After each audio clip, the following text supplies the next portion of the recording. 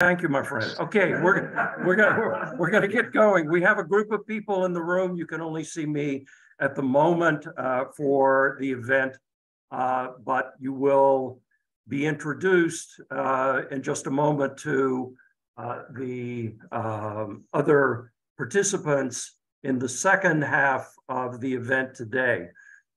This is, for those of you who have any doubt about what you've zoomed into at this moment, the event that has been organized at the University of Illinois and through the Institute of Communications Research in the College of Media, titled James Carey and Media Studies, the Past and the Present. I had, unbeknownst to me, muted myself yesterday afternoon.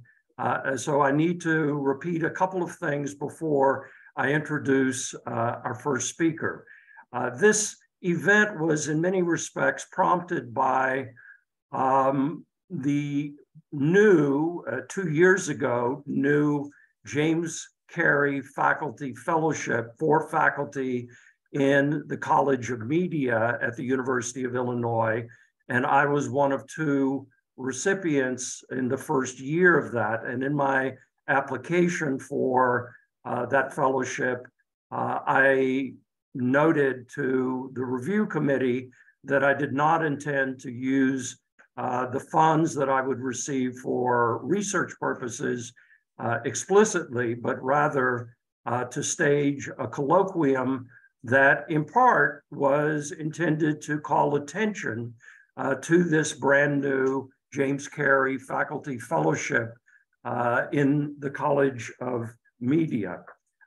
So I've settled with the title, James Carey and Media Studies, the Past and the Present, because in part I'm interested in using this event, this platform, this venue as a way of thinking about media studies in the past and the present, as well as the legacy of James Carey, but also what needs to be revisited and perhaps even rethought about James Carey's work in the 20th century and its relation to current directions of media studies in 2023. I'm also, in terms of inviting in a relatively small scale colloquium, albeit on 2 different days, attempting to represent some of the many interests that Jim had in his writing, in his teaching, in his administration. And they are, I mean, one of the features and one of the things that I've sort of most and still feel connected to him about is just the sort of robustness of his interests. And anyone who heard him speak, or even those of you who didn't and who've read him, are aware of his many interests. And so I've tried in inviting speakers for yesterday's meeting and today's to represent that range, although it's not in any way comprehensive. And also just to, in some ways, recognize the broad range of interests as an administrator on this campus. He was, for a period of time, the dean of the College of Communication, which has now been rebranded in the 21st century as the College of Media. And he was also, for a while, the director of the Institute of Communications Research. But I think that he was part of a formation of administration on this campus that has changed quite a lot, not only on this campus, but at universities in the world, at public universities in the United States. So the point that I simply want to make is that while he was an administrator of a college of communication and media, he was very interested in interdisciplinary curricula for undergraduates and graduate students who were training in journalism, in advertising, and other areas of communication studies.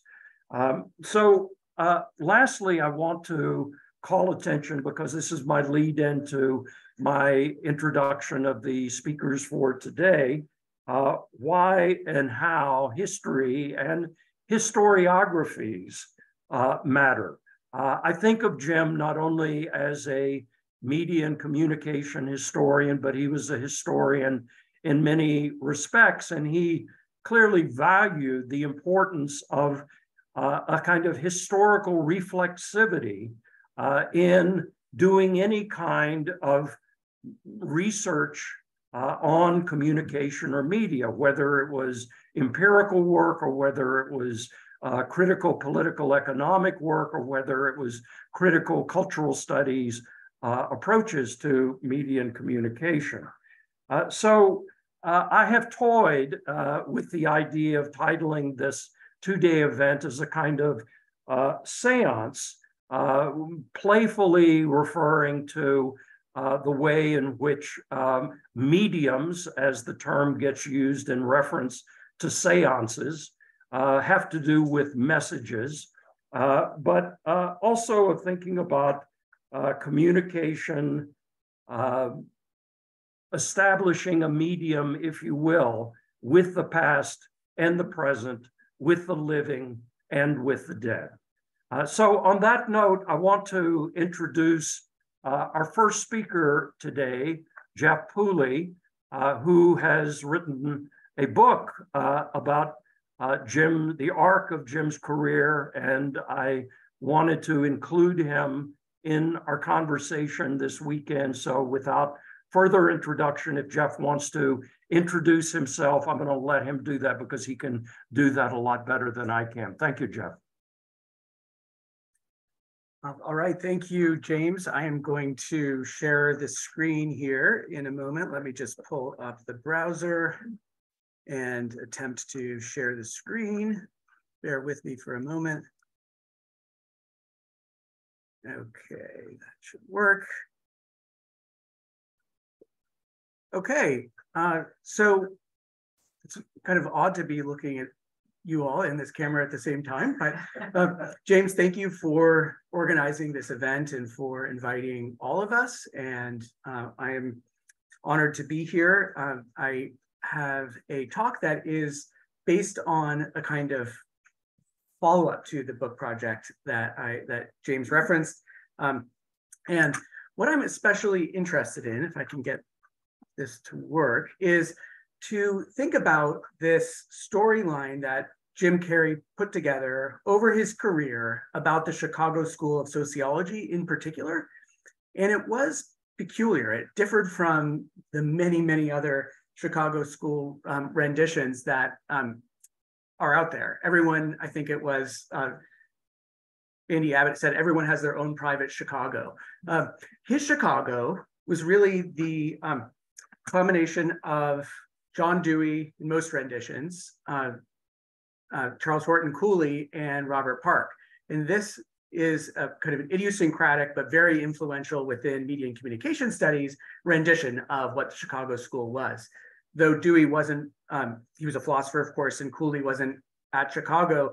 Park, however, was the center of the story. And what I want to test out a little bit today, it's really more of a foray into an alternative story, one that is about the Chicago School, but that is focused on Park and the department itself and the interwar sociology department at Chicago.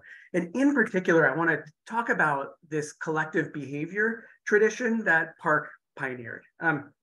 And Park put under this umbrella term a variety of different social phenomena like crowds, social movements, religious sects, public opinion, rumor, fashion. They were all kind of extra institutional formations, like the softer cake in a way of society.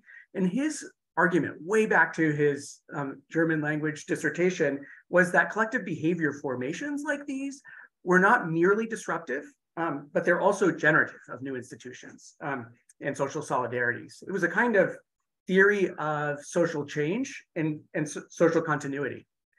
And this version of his well, this collective behavior idea was steeped in media and their audiences from the beginning. So the story of Robert Park, right, I mean, in his renditions over the decades, newspapers, radio, and their audiences partake in both sides of that. They unsettle existing orders and they help rebuild new ones.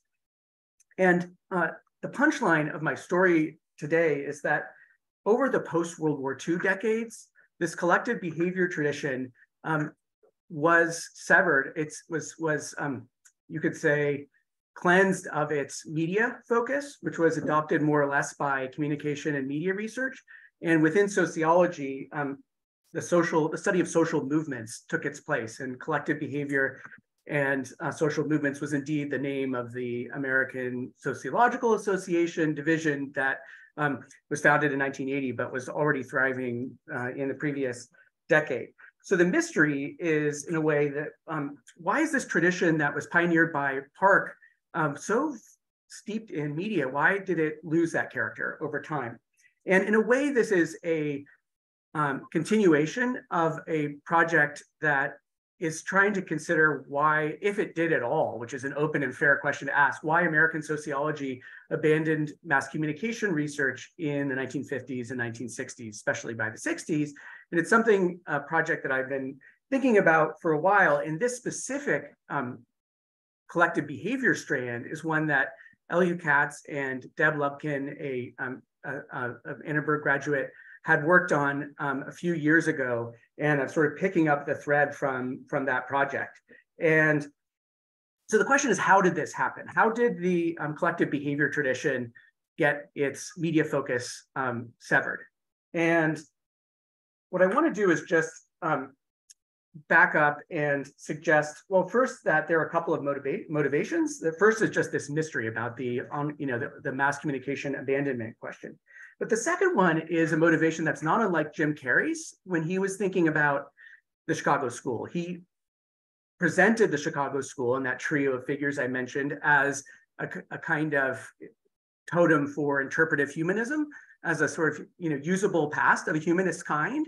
And here I'm suggesting that maybe this collective behavior tradition has something parallel to say that might be interesting if it was reunited with the study of media, in the sense of embedding the study of media in a theory of social change and continuity that this collective behavior tradition represents. So why did it happen? I have three sort of guesses, three explanations, and they overlap, and I haven't teased them out exactly. The first one is sort of boring, and maybe boring because it's been talked about so much, but it's the idea that these new programs like the one founded here by Wilbur Schramm, suck the oxygen out of the room. In other words, like took the study of media away from sociology in the 1950s as Schramm and his allies marched through the journalism schools and, claimed students, claimed faculty, and the rest. There's some truth to that, I think. There's also a story that I think is important inside sociology itself, that the extraordinary growth of sociology in the 1960s, especially with the US university expanding dramatically at the time. And Chicago in particular as a space had been amazingly dominant in the production of PhDs. Like it produced almost half of all PhDs in sociology before the World War II, and it had become a relatively small part of the discipline. And then, quite crucially, in the mid to late 60s, the rise of the student left and social movements and the self-immolation of some of those movements led lots of former radicals to enter graduate school and study that period and the social movements that were animating it. And the study of social movements in particular displaced media in one way to put the chief claim that I want to make. The result, I would argue, is that this collective behavior tradition was split. Within sociology, the tradition had media excised, and communication scholarship, for its part, was not aware of its sort of partial inheritance. In effect, communication and collective behavior, I want to say, went their separate ways. Okay, so there is a third argument I want to make, and it is about this. I think it's the most interesting, actually, because it's internal to Chicago itself. It's about Herbert Bloomer, the figure represented here. and his symbolic interactionist approach, he was Park's heir apparent for collective behavior. He was the one who got the class when Park retired in 1934. He was always a reluctant champion of this tradition.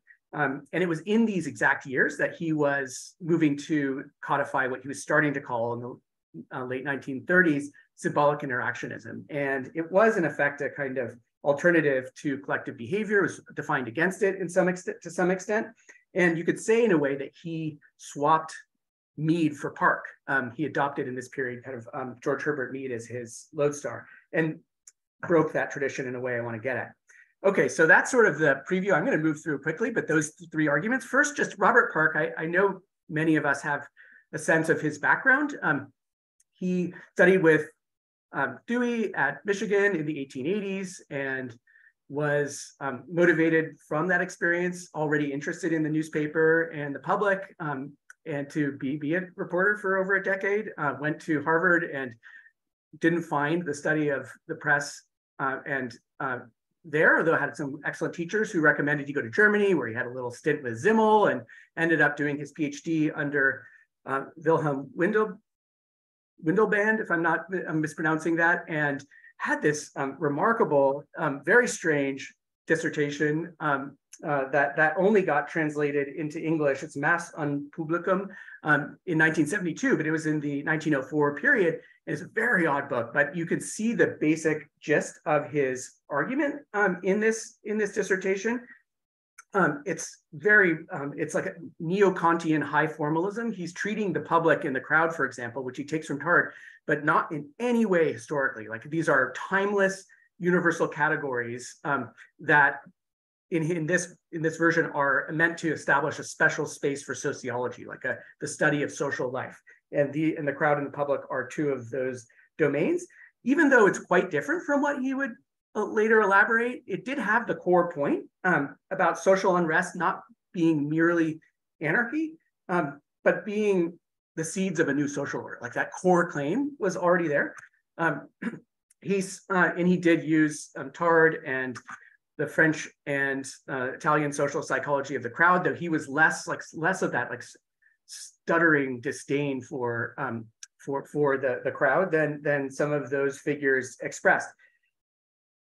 He ended up spending 10 years, as many folks know, with Booker T. Washington at the Tuskegee Institute, and was brought to the University of Chicago in the teens, first to do a little teaching by W.I. Thomas. He was teaching classes on the crowd and the public, and he used in a 1915 essay, the very first one he published on the city, it's quite famous. He used this phrase: a more detailed or more intimate study of what may be called, in order to distinguish it from that of more highly organized groups, collective behavior. And by the time the so-called Green Bible was published with his colleague Ernest Burgess, he was by that time full-time and at the center of the department, Thomas having left.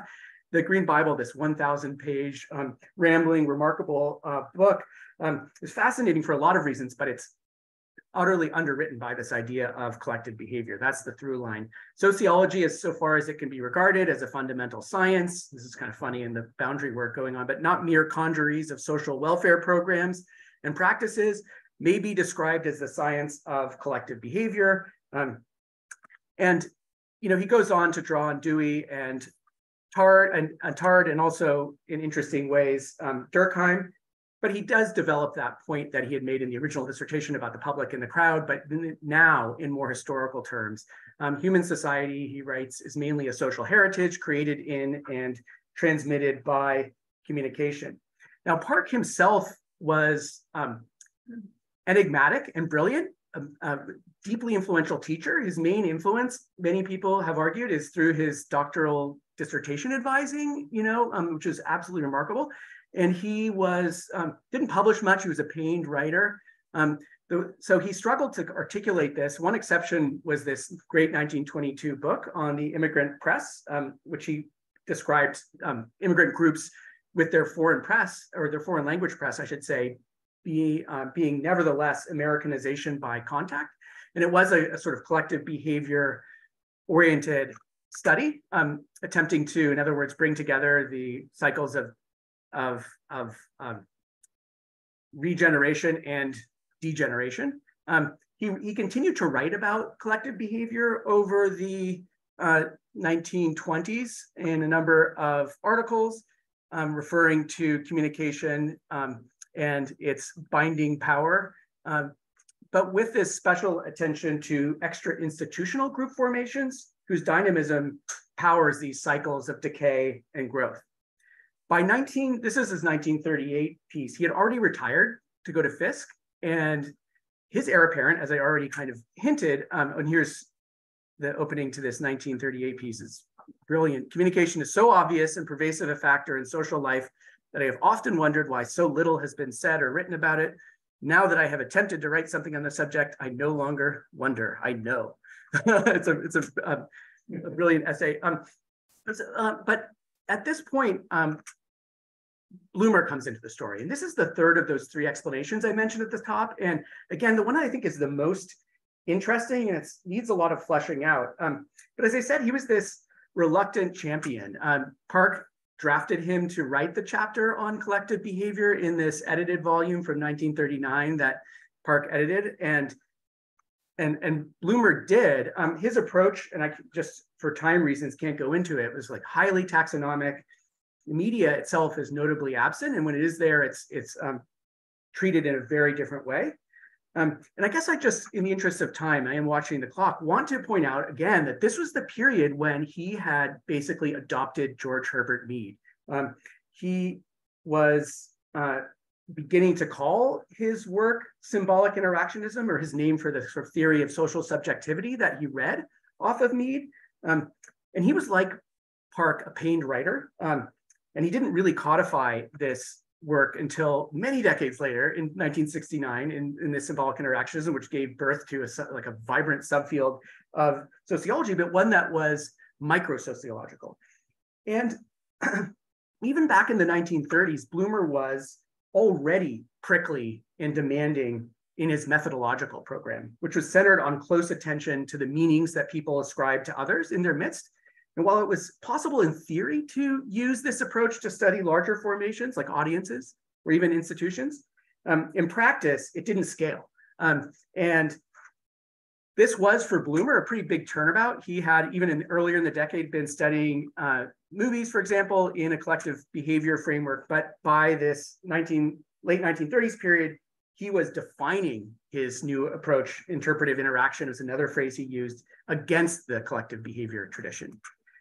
So he, in effect, substituted Mead for Park, and went on in the post-war decades to be this critic of the mainstream variable sociology, a series of high-profile, biting essays. The last one in '56 was a ASA presidential address, just attacking Lazarsfeld, attacking a lot of the figures that we associate with that mid-century communication research world.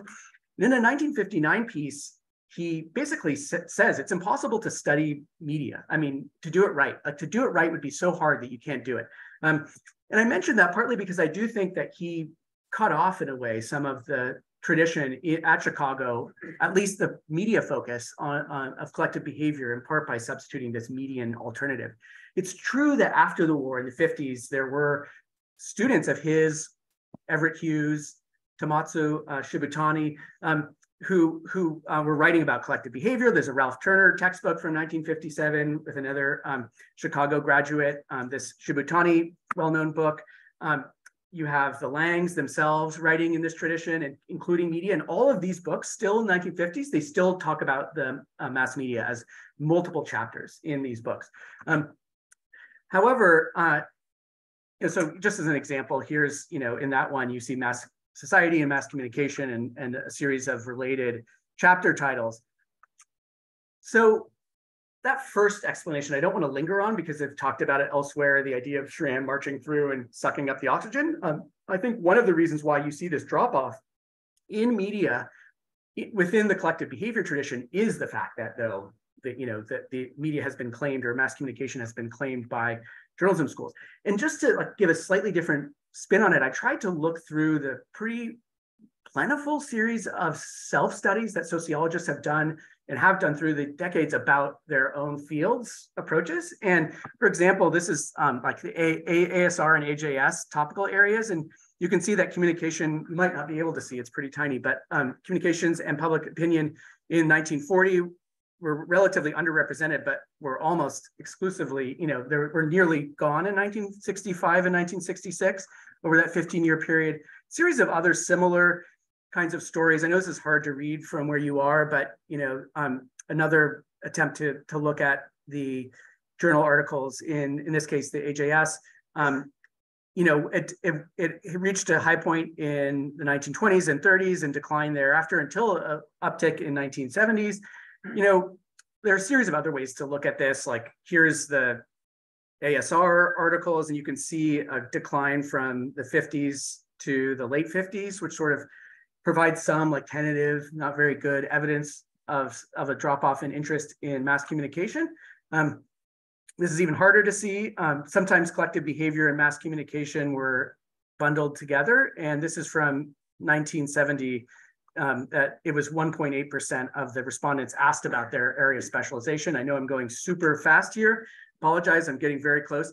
But by this is a look at the job markets in sociology, department vacancies in that period, and communication just isn't even on there.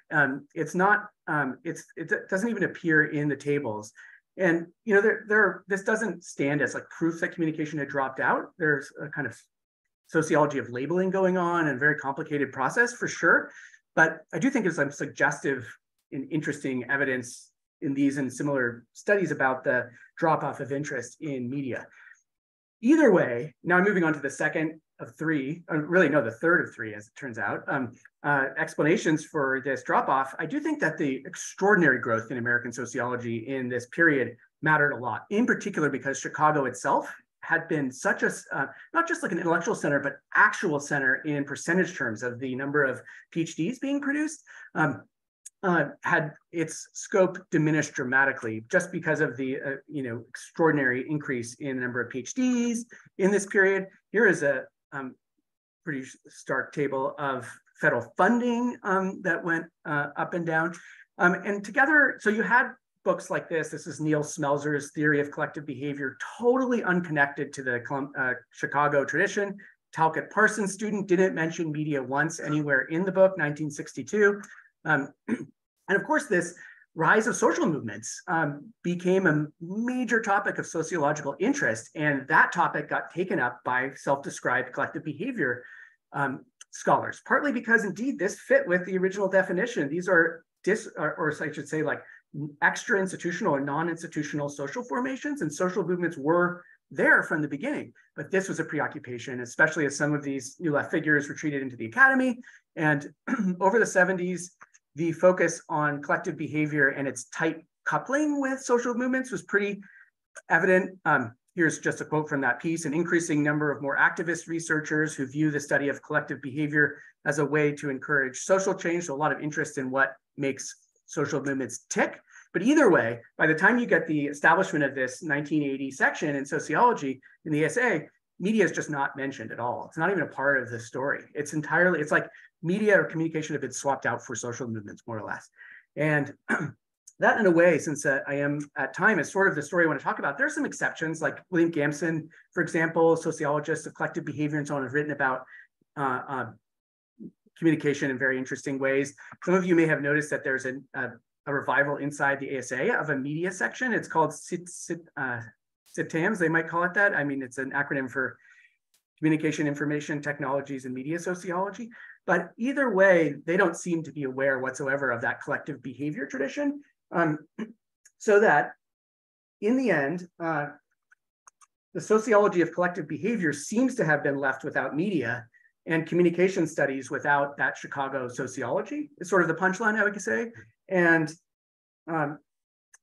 yeah, that this tradition's dynamic processual picture of social life is untapped really by both media sociologists and communication researchers alike. So thank you. That's it, just in time.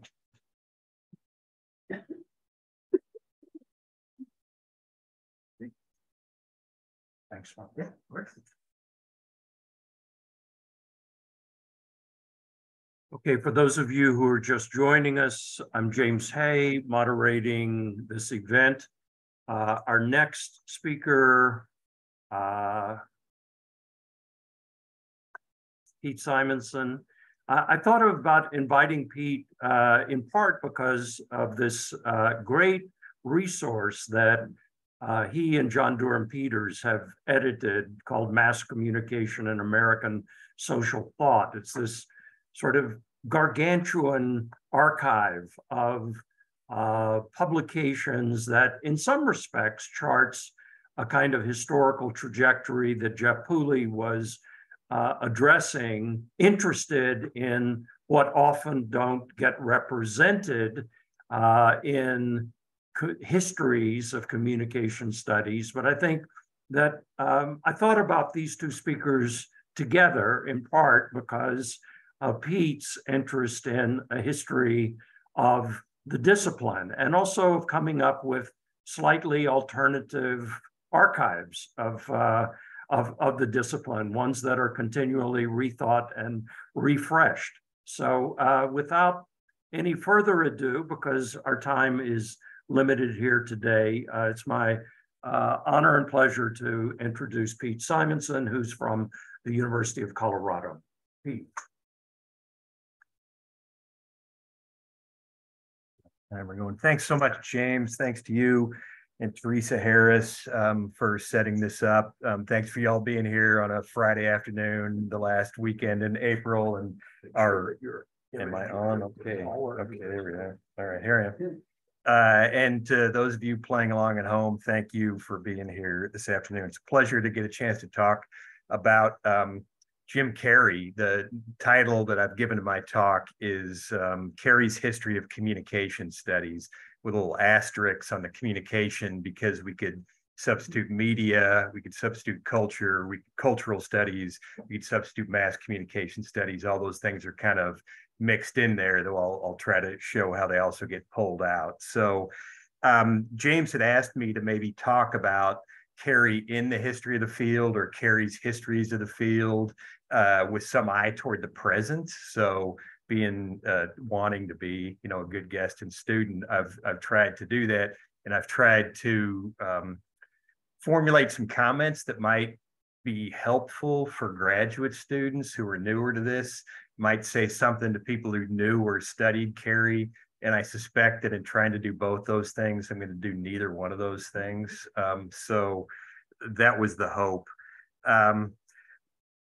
I want to kind of do three things in my time. I want to first just recount what Carey did in terms of writing about the history of communication study, and the thinking there, because he did a lot of different things. And this is one niche of what he did that way. A second thing that I want to do then is so that's going to be the first piece. Second piece is then asking, so how did these come to be? And there's a lot of ways that we could answer that question, but I want to make the pitch on a generational frame and sort of think about the concept of generations through Carl Mannheim's Sociology of Knowledge, but also through Carey's work.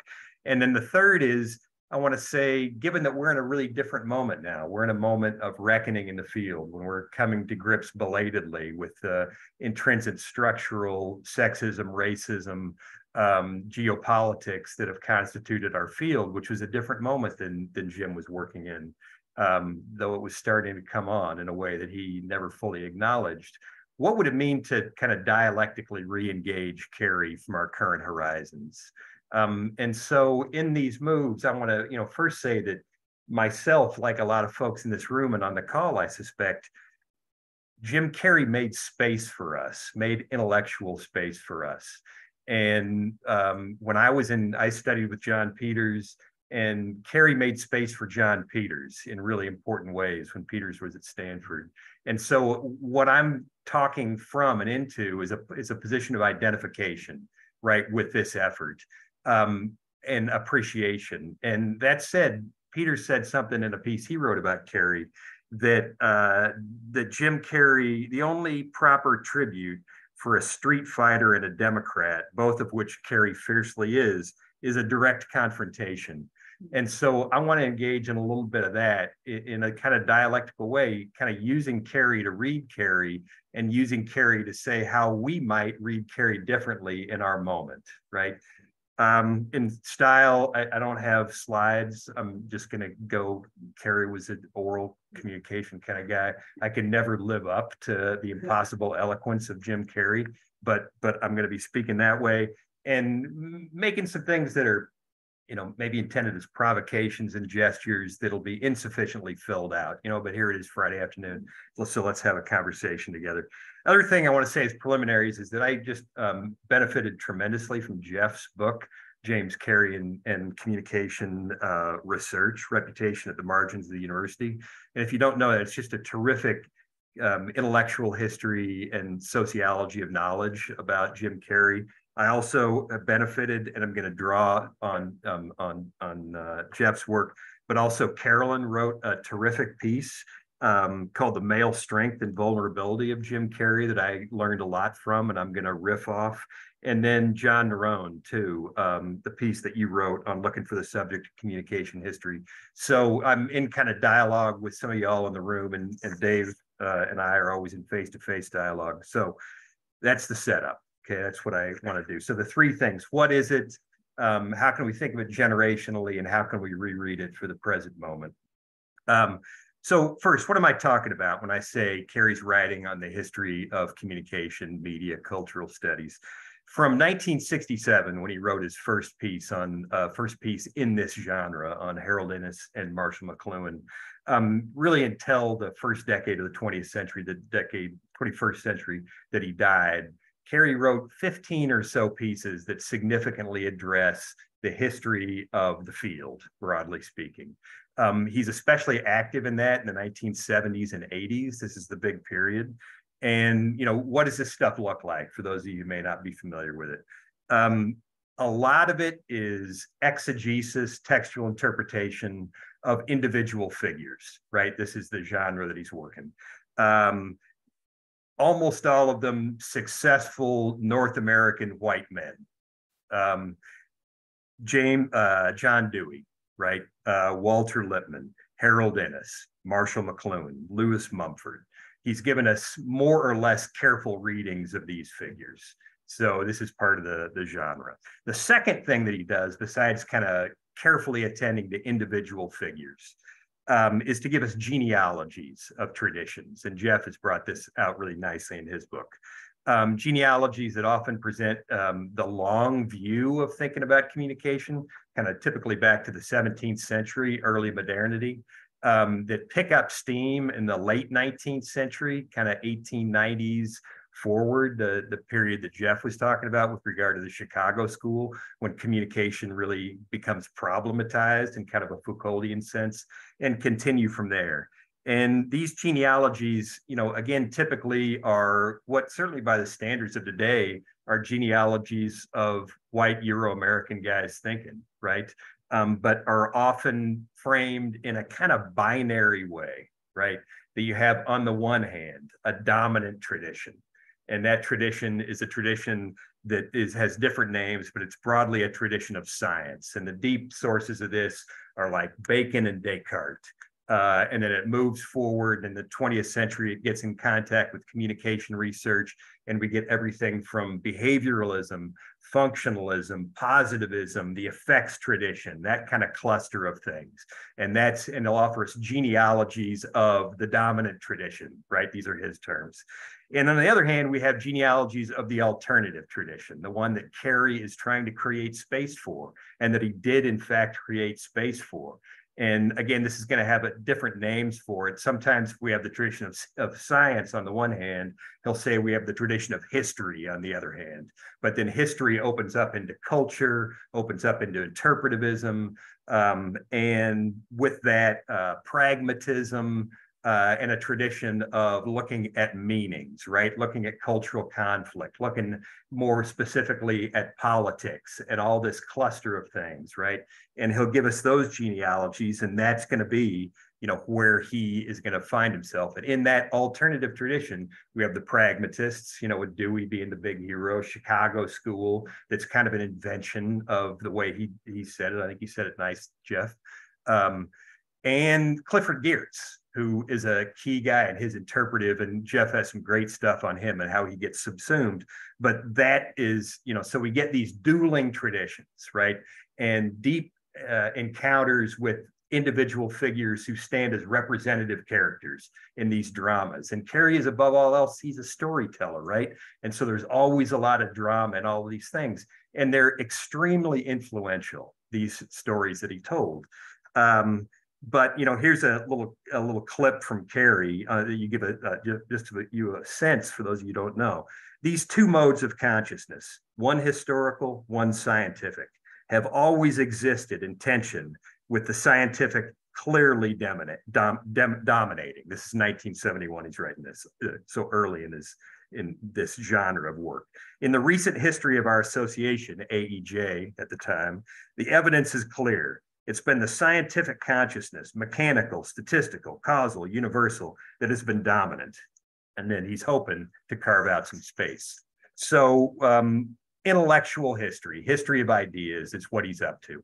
Occasionally, one piece in particular will do a little institutional history. He's got a nice 1979 piece on the history of graduate education Jeff and I were talking about last night. And for our money, in a lot of ways, this is like the best, highest quality from a historical perspective piece that he wrote. Because as you know, and John Nerone helped teach me this, for Carey, that he got partly through the Siebert, Schramm, Peterson 4 theories of the press, history means philosophical history. And there's always going to be this dimension, and he's going to use intellectual history as argument to carve out space for alternative paradigms. So, and that alternative paradigm is going to combine history, interpretation, right, instead of explanation, or critique. Those are a little critique in there. And meaning. That's the kind of three-cornered hat of what his cultural approach looks like. So, and a word on style. So this, I'm still talking about what is this stuff that I'm talking about, this body of work. Style, I've tipped my hand on a couple of things that way. But Jeff says it really nicely, that Carey's was an expansive, footnoteless style. And I think that is exactly right. And it was one of the reasons he's such a pleasure to read, right?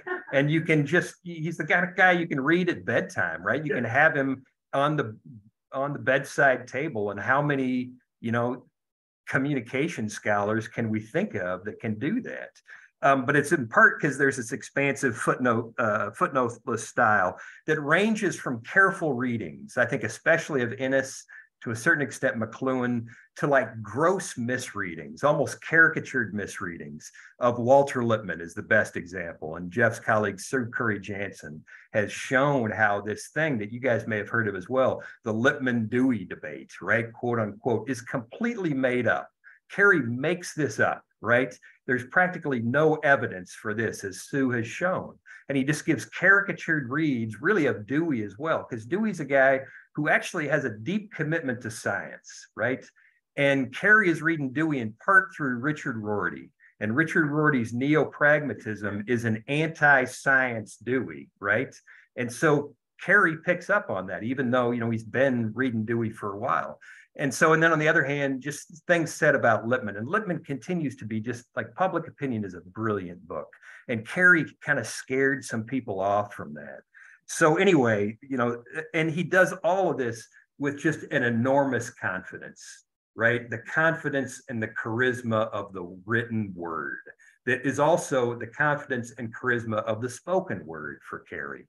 So all of these things are sorted together. So, as you look back and as we look at it, we see that in a lot of ways, it's not a history. It's what Raymond Williams would call a selective tradition. And for those of you who don't know, Williams on the idea of a selective tradition, super helpful concept. And here's, I'm quoting Williams from Marxism and Literature. A selective tradition is an intentionally selective version of a shaping past and a pre-shaped present, which is then powerfully operative in the process of social and cultural definition and identification. And that's exactly what he's doing in the context of academic discourse. He's creating a usable past so that he can carve out, us and them and space for an alternative in a way that there's certainly some verisimilitude to what he's doing. And it's suggested, it's always suggestive, and it's also often plausible, but getting it historically right is almost never his main purpose, right? So that selective tradition built on great individual figures, usually famous white male authors from North America.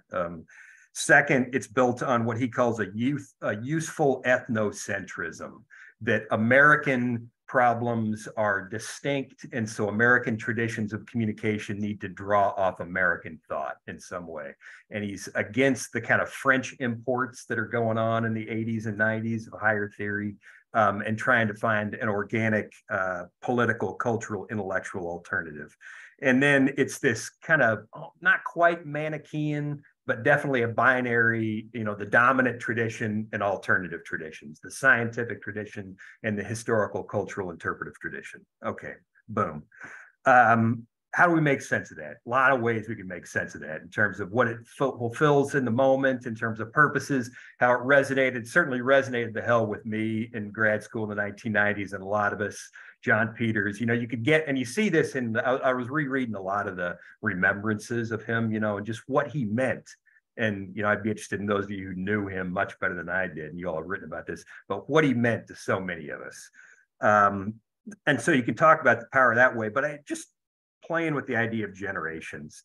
So two things, preliminaries that way. One is that Carey himself in the mid-1960s writes about generations and stuff that's not exactly in the center of his canon, but in that famous Innocent McLuhan piece in Antioch Review, and in a 1968 essay called Generations in American Society, Carey has taken generations as an important explanatory scheme.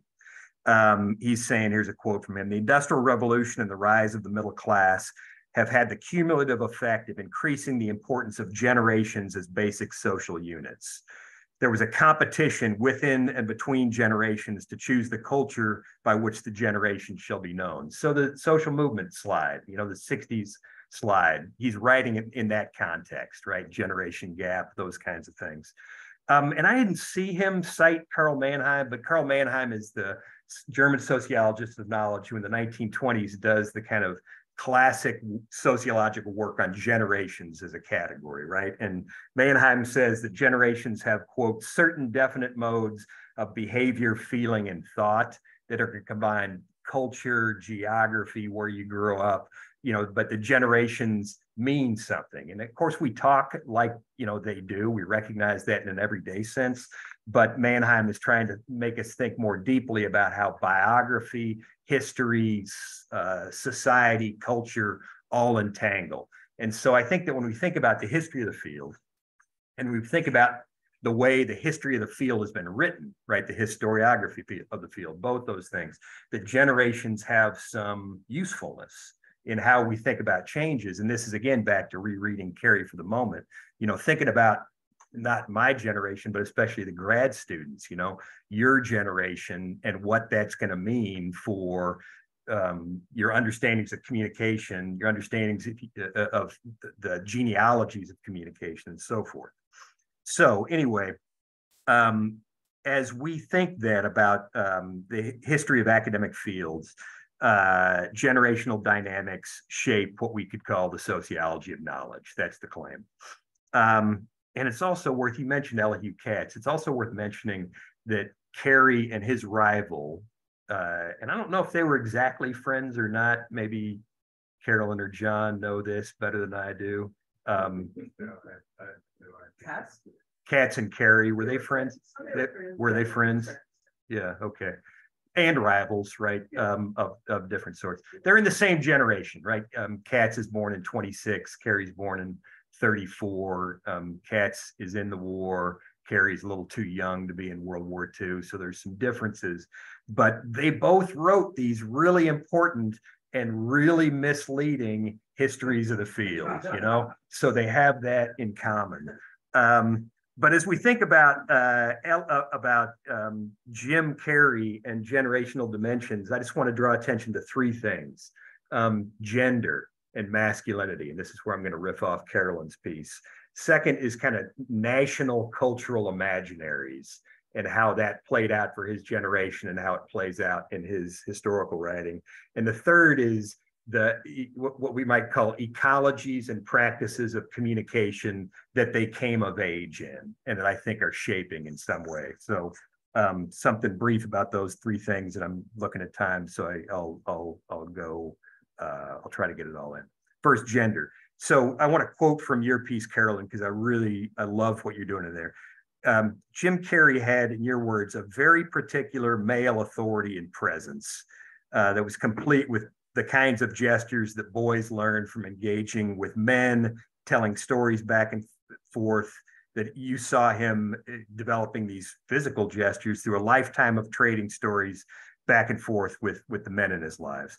It gave him a particular kind of masculine self-confidence and expressivity, and again, in your words, about which he never showed any particular awareness.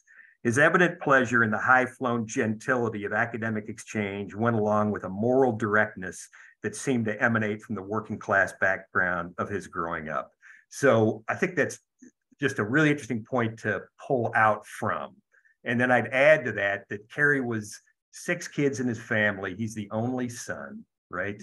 And he grows up in, what in its totality was a highly patriarchal culture, and probably even a more patriarchal subculture within that, in working class Irish Catholic. And so the suggestion, and obviously it would take a lot more to prove this, but that part of what drives the confidence of Carey's prose about the history of the field and his confident sweep in dealing with the great intellectual individual males of history is this embodied male confidence that isn't available in the same way to people who don't fit his subject position, his body, right? And that this is something I think that people talk a lot about, his eloquence, his vitality, how that moves. And I think that that there's an importantly masculine dimension of all of that you're talking about, Carolyn, and I'm trying to extend it out to how he wrote the histories of the field that way. There's also kind of an agonism in what he's doing, right? And especially in the method and theoretical battles of the 1970s. And you can just see some sort of dude stuff at work, right? Not to put too fine a point on it.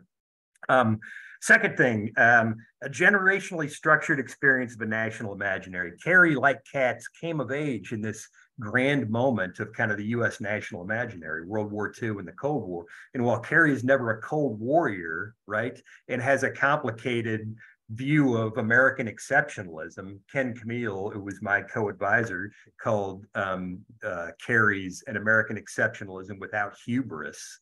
And I think that's exactly right. And Carey actually quotes that in an interview he gave with Larry Grossberg. And so I think he admitted that. But I think that, again, this useful ethnocentrism is him in some way imbibing the meta-narratives of nation that he came of age in, and in an odd way, the kind of binarism of World War II and the Cold War, right? That gets repurposed into a binarism of the dominant tradition and alternatives to it. So again, these are almost hand waving in the claims that I'm making, but it's Friday afternoon. And then the third thing is just thinking about the characteristic communication ecologies that he grew up in. Lifelong Roosevelt Democrat. I hadn't actually seen him write about radio very much in his stuff, which is interesting to me. But he would have been listening to Roosevelt's FDR to his fireside chats as a kid, And I think there's a way that both Carey and Katz have kind of broadcast voices, right? They're speaking to the nation. They're speaking across all, segments and that kind of thing. And Carey also, he's well known that he grew up in kind of what he describes as a pre-modern oral culture. But he also, I found in one of his little remembrances, one of the 6 teachers who he took multiple classes from at Rhode Island was a speech teacher, right? And so there's a way that Carey kind of brings together like the mass comm journalism and the speech comm dimensions of our field in this odd way, and that he embodied the second one, right? Partly from practice and speech and an oral culture, but also from this guy, may have not been, or this professor, right, teacher of speech in the 50s at Rhode Island, who I think who he resonated with, who he talked about. So, those 3 things generationally, I think, come through in his work. Let me quickly, because you always talk too much and too long. One quick thing, professionally and politically, he came into the field at a great moment in the U.S. university, right? It's just expansion. He has an opportunity. He got tenure. I counted this. He had 4 published articles and then some shorter things, and he got full on 8 published articles and a few. And so the guy had some time to develop his voice, right, in the 60s. And so all of these things, I think, partly made who he was. He benefited from being a male in a homosocial intellectual environment. He had time to think. So dialectically engaging Carey in the current context. I've got 2 minutes, and so I'm going to just kind of quickly go through the 4 things that I have here and just state them as claims, And here, I'm not trying to do any of these things in a reductive way, nor am I with generations, but kind of a dialectical way to see that there were affordances that he had that allowed him to do this work, that created so much space for so many of us that are important. And there are limits, particularly from our current perspective. There were limits even in their own terms. First, he was right to bring in thinkers that had a lot to say about media and communication, but weren't in the conversation yet. That's something we need to continue to do.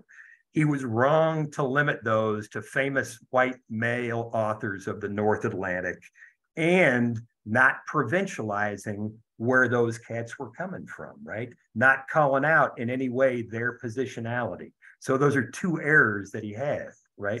And we need to move forward, continue to expand the canon, and also in a dialectical way, acknowledge positionalities of the people we bring into, our thinking. Second, he was right to see that communication was problematized in the decade, especially in the US around 1890s and forward. He was totally, he never adequately acknowledged the racial dimensions of that moment, right? This is when Jim Crow is kicking back in the South. Racial violence and white supremacy are taken off in new ways.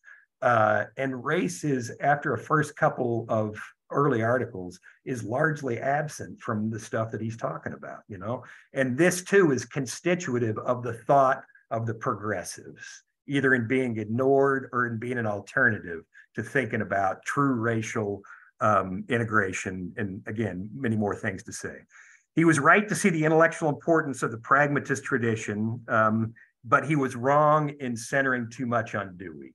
He should have been bringing in also, or we need to bring in W.E.B. Du Bois, who's crucial, Jane Addams, Charles Sanders Peirce, for different kinds of reasons that I could talk more about. And then fourth, he was right to recognize the transnational dimensions of terms of cultural studies, British cultural studies, American cultural studies, but he didn't see that those things were happening in other contexts as well, especially Latin America.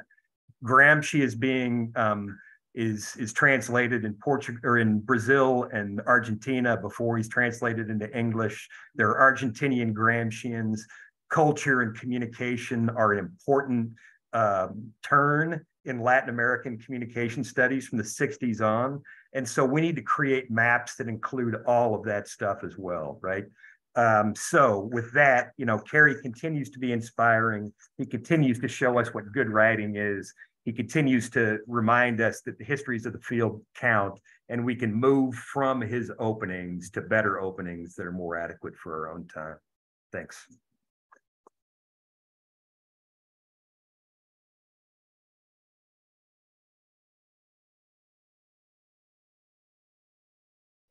Thank you so much, Pete.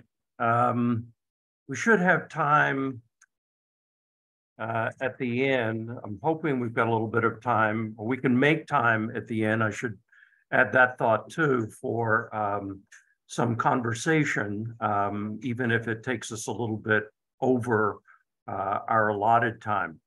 I want to, however, introduce now Professor Carolyn Marvin from the University of Pennsylvania, who was here as a student at one point. Carolyn and I, on the way back from the airport last night, we're kind of laughing about the ways in which our past intersects in a particular part of culture of the United States too. But her book, which in some ways develops out of her work here when old technologies were new, about electricity and communication, I think continues to be an important point of reference, not only the points of reference that Pete was pointing to and that I know Carolyn intends to amplify and to elaborate a little bit more, but I think for particularly a younger generation that is interested in so-called new materialist accounts of communication, of digital communication, of thinking about electricity, right, and its relation to communication. I think of this as, in some respects, a part of something that I've learned as much from Carolyn as I have from Jim in different kinds of ways. And I think about the importance of that book, particularly in relation to current work on infrastructures of media and communication infrastructures. And the fact that I have in my own recent studies on the refrigerator, on personal timepieces and all sorts of smart objects, returned to rethink McLuhan's thought about the light bulb as a medium without a message. And so I'm not sure that's entirely the proper way of introducing Carolyn here, but it is in some ways just part of the past and the present as I see it in her return to the University of Illinois campus. So join me in welcoming Professor Carolyn Marvin, whose talking head you will see right now. Thank you.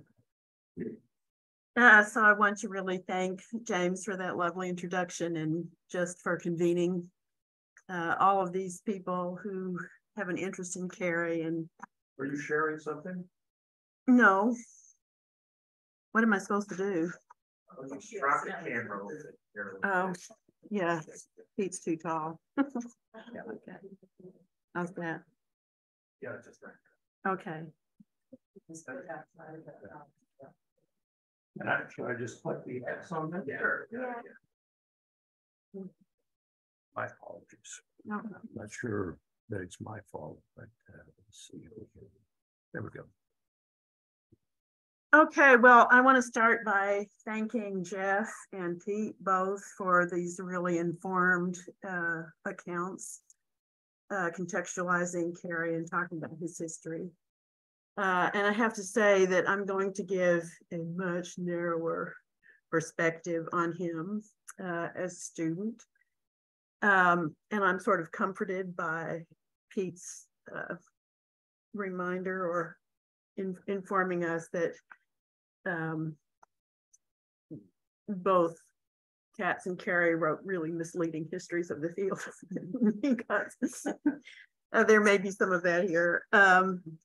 So I didn't know whether to call this presentation Memories of the Culture Club or When I Hear the Word Culture.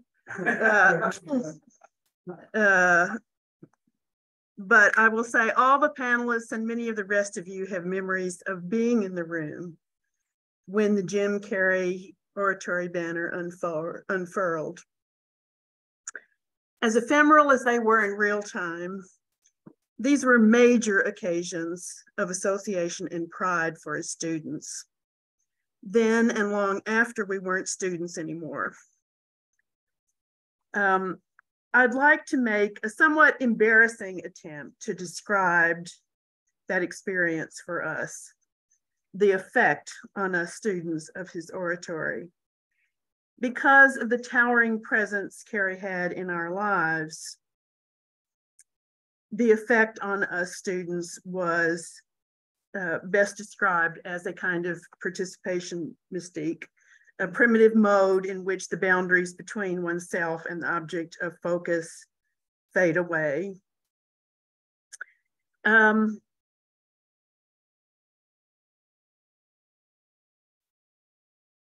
The wry, self-deprecating stories with which he usually began these orations, I think, triggered this magical response.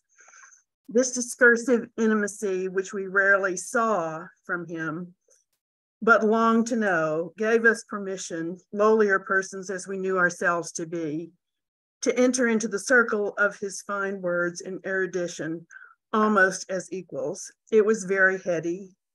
We felt ourselves to be thinking with him, our thoughts every bit as lofty as his. I exaggerate, but not by much. By the end of these performances, one felt that life was not just good, but right, especially the life of the mind was right, and it was given to us to think and talk about things that mattered. I loved him when he did this, we all did. He transported us away from whatever petty rancor was hovering in the atmosphere to a plane of existence that denied neither tragedy or realistic hope as the conditions of reflective existence. We felt bigger. We came for confession, if confession means a cleansing of the soul and grace to repair the broken bonds to our higher selves and each other. We came for confession and were blessed. I know I'm talking about the psychology of students in the presence of a hero, but he was that good. The magic to which I fully subscribed, however, was at odds with my rather more ambivalent perspective on the cultural approach as a student in the late 70s. I want to interject here that actually, that wasn't my first graduate program. I came from the University of Sussex and the University of Texas before, and I had already figured out a dissertation project essentially for what I was going to do. So in some ways, I was more of a spectator to the student cohort than some of the other folks I knew. By confessing to ambivalence, you will know I have imagined how the same events that I'm going to describe might have appeared to others in my cohort. And I'm thinking of my reflection on those impressions now. As the Queen said about the Duke and Duchess of Sussex, reflections may vary. Observing Carey as a near distance beacon for how to be a teacher and a scholar, I was often skeptical about themes in his work that struck me as grandly more prophetic than theoretically instructive, though I always forgave all when I heard him speak. Take a Cultural Approach to Communication, his best known article, a founding charter for us students. In it, Carey directly reprises Harold Innis's space and time binding framework and gears his public drama of culture with its of and for entailments. Gertz, he appropriated more or less straight, but he imaginatively repurposed Innis's flattened abstractions of space and time as ritual and transmission. These concepts, which clung to him ever after, stood out from the pedestrian accounts around the newly fashionable topic of the social impact of communications technology that were beginning to be heard. As a gentle manifesto, it pointed to richer and deeper possibilities from a wholly different angle of analysis. He released these into the world as fully formed.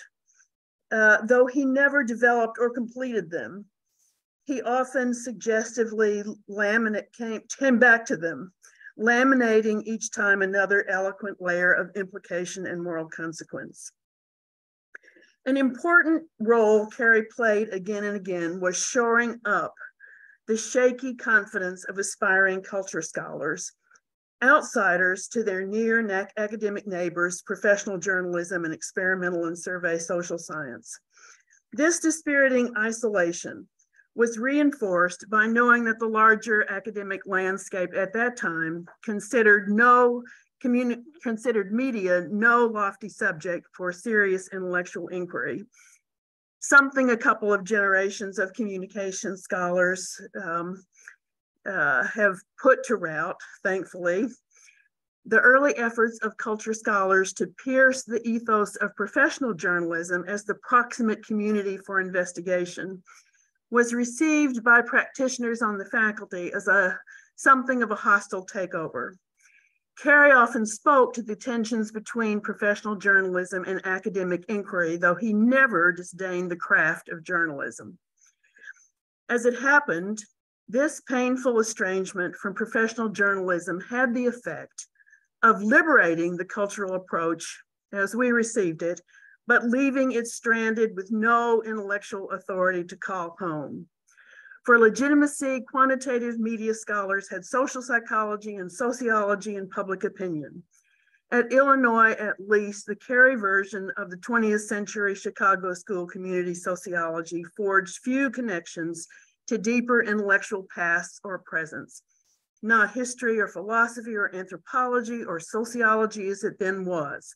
Literary criticism with its connection to popular culture may have come closest.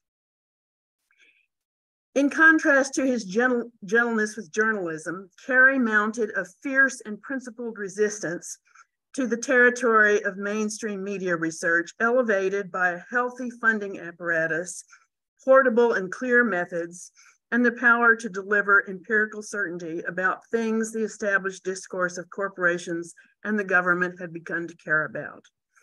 I have speculated that the grand theory claims Carey found attractive, and Innes and Ong in particular, might have reflected a kind of ambition to establish a competing media effects regime where the effects were broad and all-encompassing, and energized not by grants, but by dedication to a project of civic and moral interpretive inquiry, unlike anything American mass communication research could offer in studies of audiences and media effects. He wished to address, as he put it, a more substantial domain of existence after psychology and sociology are exhausted. If the threats posed by modern forms of communication to the fragile order of democracy were invisible to science, let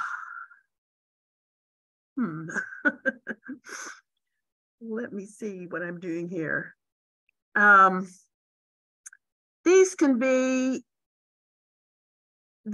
considered with the right kind, these could be considered with a more sensitive inquiry into the media and the world they inhabited to build a socially necessary public conversation while providing space for the cultural approach to grow in the discipline and not least in confidence. This was how I heard it.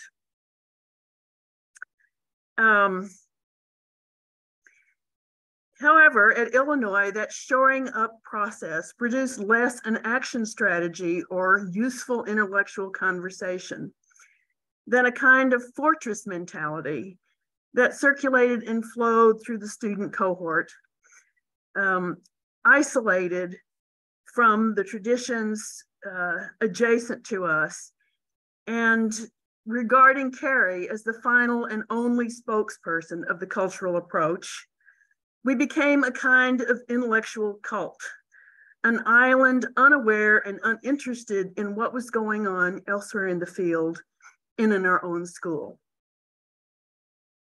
All this was in contrast to the modesty of the labels Carey himself used to describe what he wanted cultural scholars to be up to: a cultural approach, a ritual view, nothing so declarative as critical theory or deconstruction or positivism or post-structuralism wearing their claims to authority on their face.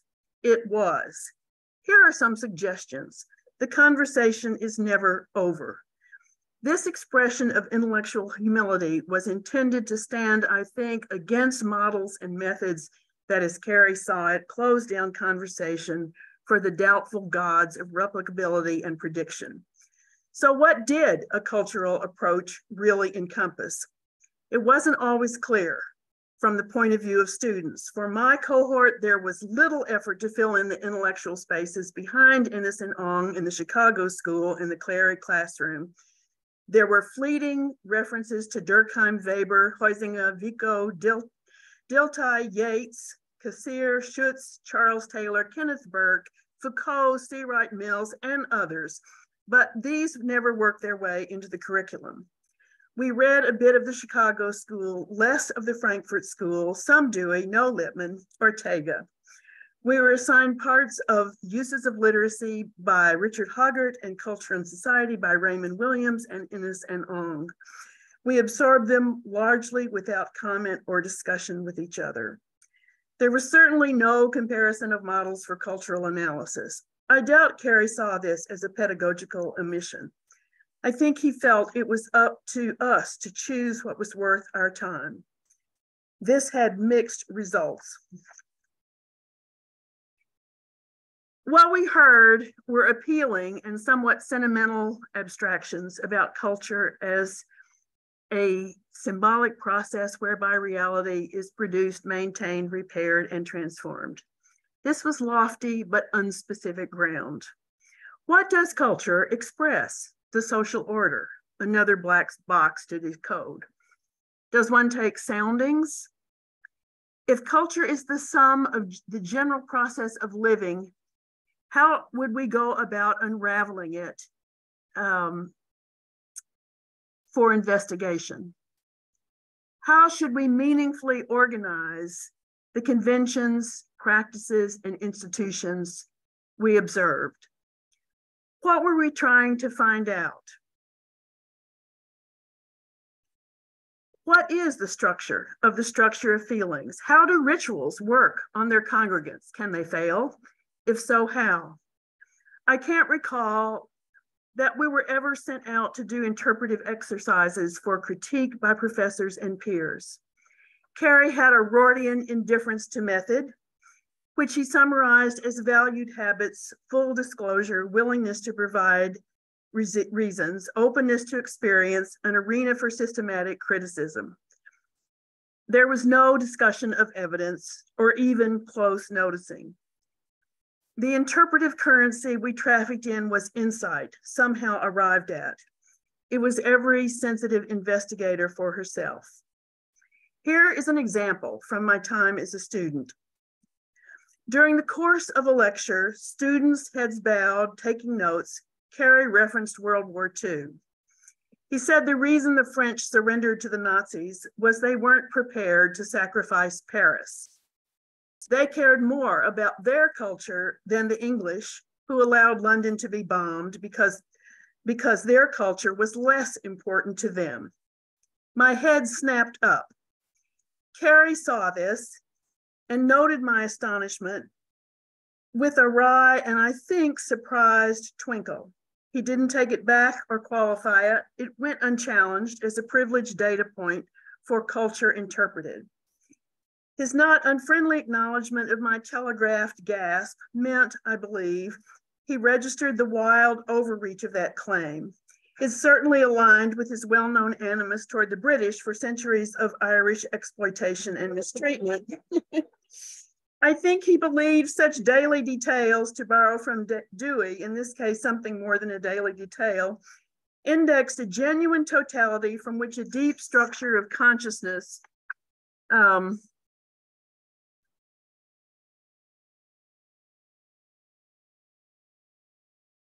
could be holographically amplified to explain patterns of practice, rendering other explanations uninteresting and unnecessary. This claim belonged to the family of broad gauge, unfalsifiable notions that Innes trafficked in about whole centuries and civilization. Structures of feeling might rise and fall mysteriously, but were ever present to the discerning. The oral tradition, a central signifier for the cultural approach, remained gauzy. The specificity of its features, except as a negative of writing, were unarticulated. Its unfolding accommodation with literacy and other media, indeed to our world, unaddressed.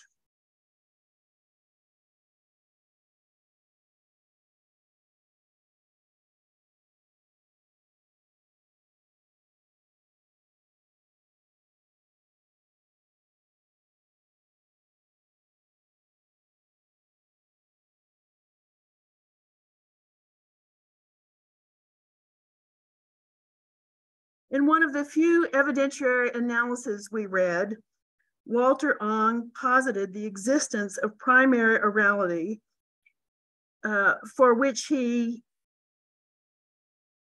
claimed a uniform psychological structure in unschooled humans that somehow drained away into secondary orality, whatever this was, from even the slightest contact with literacy.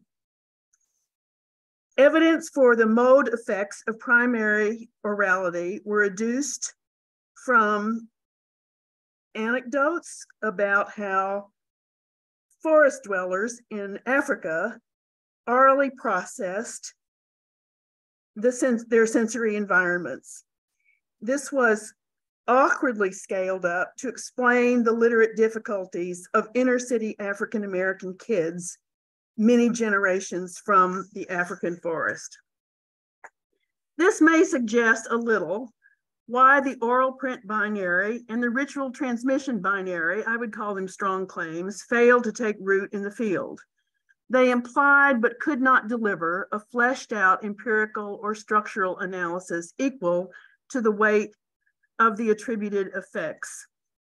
Prompts for intriguing conversation, to be sure, but not a power schema for Verstehen. Perhaps the cultural approach was an altogether different epistemological animal. There are arts and there are sciences. Perhaps what Carey was groping toward was never science and always art. If so, the faculties of imaginative empathy and enhanced sensitivity were wholly appropriate, and the remark about the French and the English, a splash of paint, a brushstroke on a canvas that could be painted over with more arresting images. Art, especially philosophical art, cultivates its own forms of knowing through alternative expressivities. It doesn't subscribe to rules, it invents them as it goes. If it makes them, it is not contained by them. Traditions of art are to be entertained, explored, manipulated, rejected, or all these at once. The revelatory value of art does not hang on theoretical consistency. It moves us to share our aesthetic responses to the intricate, complex, and astonishing varieties of expressive imagination. This captured much of the intention of the cultural approach.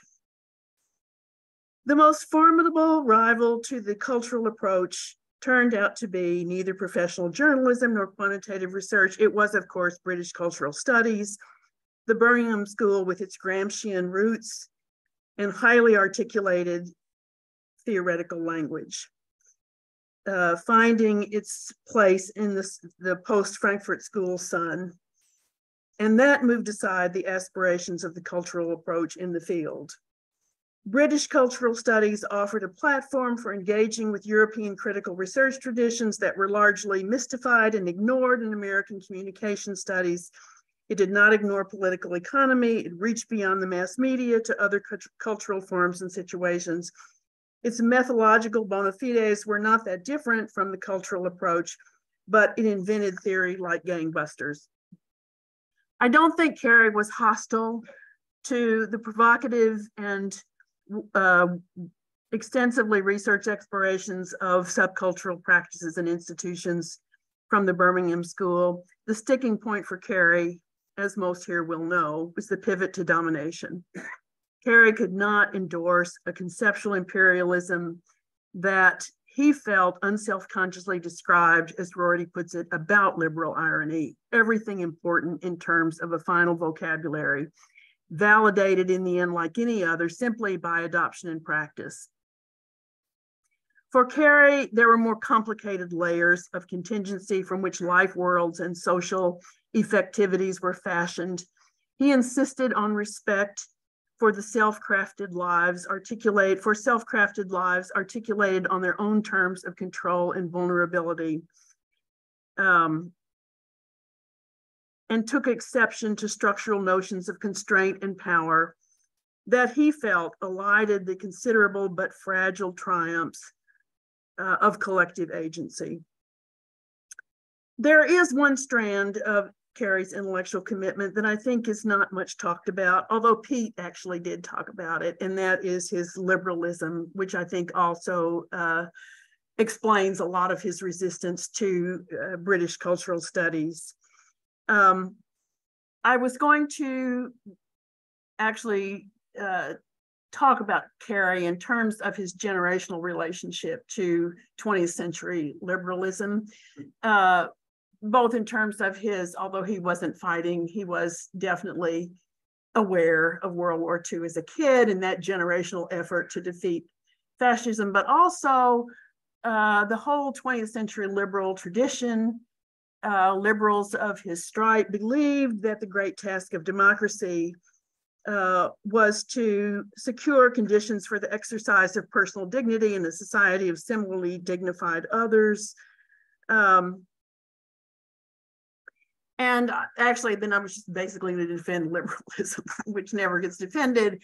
I do remember Carey, who was a liberal through and through, being denounced loudly at a conference as a liberal with a kind of fun mirror house version of liberalism for preferring reform to revolution and being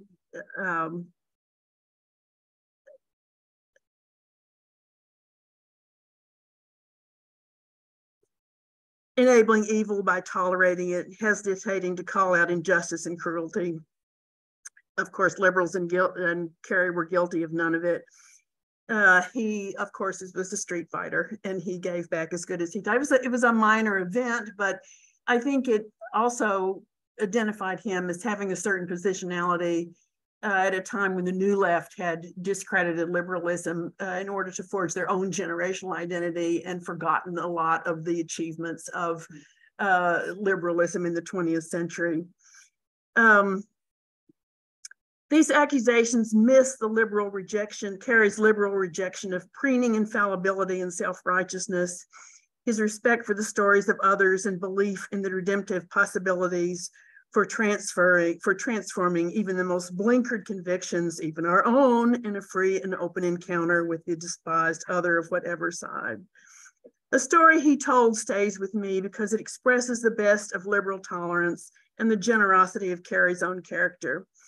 He recounted an interview with Henry Hampton, director of the important documentary series Eyes on the Prize. As Carey told it, members of the editing and production teams did not want the SEGs to appear on film in interviews in which they would reflect on their place as they understood it in that history.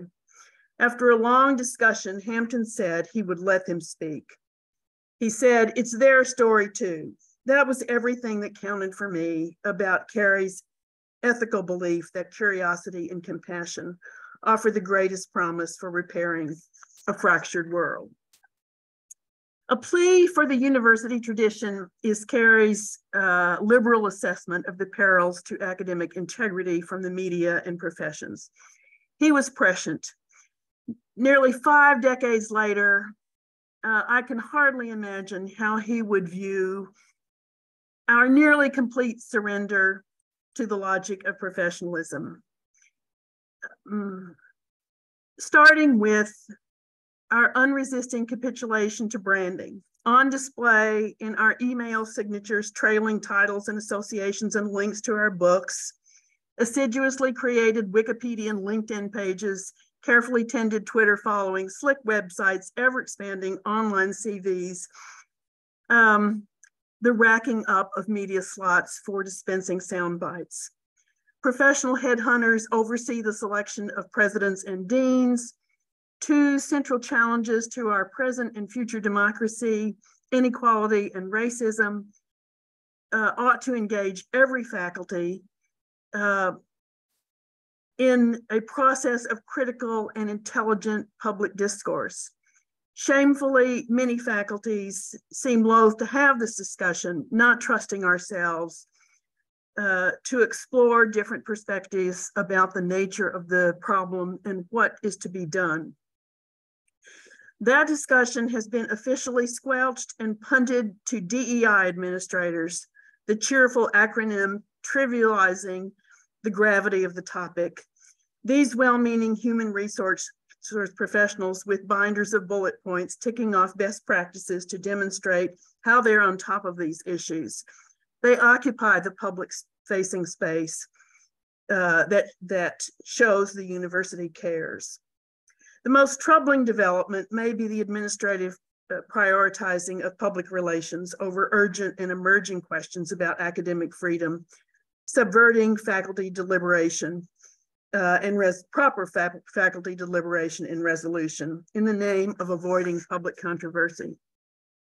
All this is the destruction of conversation in any sense Carey had in mind when he spoke of the singular mission of the university to keep alive styles of thoughts and forms of discourse the powerful would extirpate.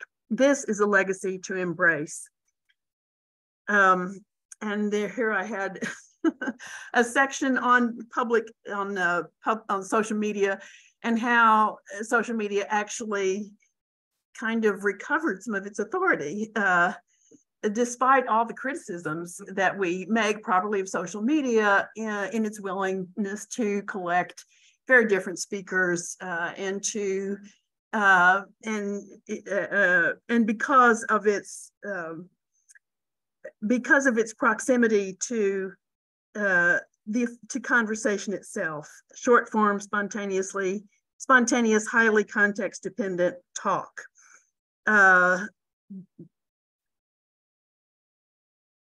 Arguably and not insignificantly has contributed to democratic discourse, actively engaging in deliberative talk, or at the least pointing to it for those who took the trouble. But this finally brings us back to Carey, for whom resistance to the market and professional rationality meant maintaining through the oral tradition the ideals of public life, fostering the debate, evidence, and argument on which rationality worth the time is founded. Carey's oral tradition was maybe never meant as the tool of analysis I found wanting as a student. I don't think I understood it then as something to strive for as an ideal. The oral tradition is better thought of as embodied engagement with different human experiences and efforts of social care. The oral tradition was no more a cutting tool than the liberal tradition of participation was about Robert's rules of order. Embodiedness and participation are the foundations for learning how to follow an argument, grasp the point of view of another, expand the boundaries of understanding, and debate alternative purposes that might be pursued in Carey's rendering. Carey's memorable idea was that genuine deliberation is always slow compared to media, which is fast.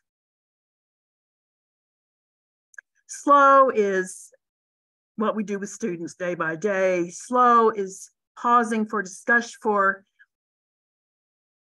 mutually curious discussion with our colleagues. Slow is necessary to build an effective political coalition. Slow is choosing an appropriate civic scale for engaging, for communities with which we can effectively engage, and in which the elderly, the bereaved, the homeless, immigrants and refugees, the incarcerated, the traumatized, the poor among us, the disaffected are visible as citizens and neighbors to each other. In this imaging, the oral tradition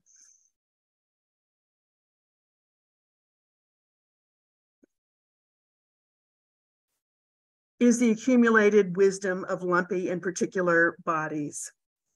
It is no magic bullet.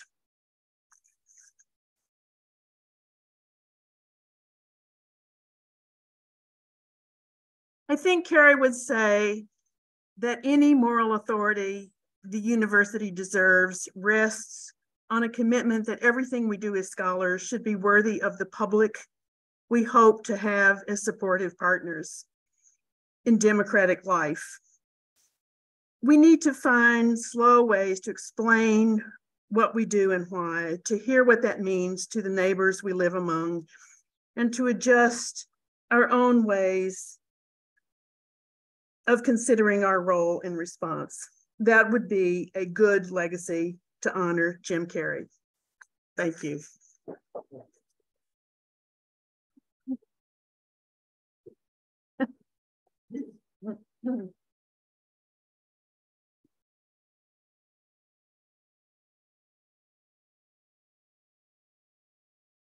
Okay, we've got one more speaker. Let me get it to a different. Go. And once again, for those joining late, I'm James Hay, the moderator of this part of the event, James Carey and Media, the Past and the Present, Media Studies, the Past and the Present. Our last presenter, David Park, is somebody that I thought about not only because of his collaborative relations with some of the other panelists today, and particularly in something called the Communication History listserv and its relation to a division in the International Communication Association.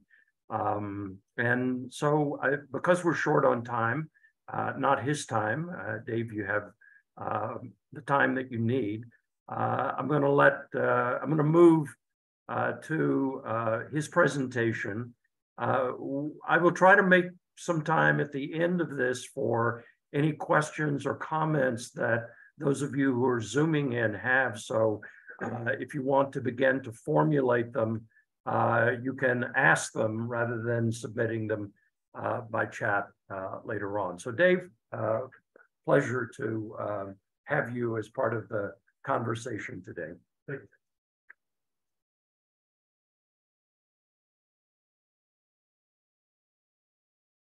There we go.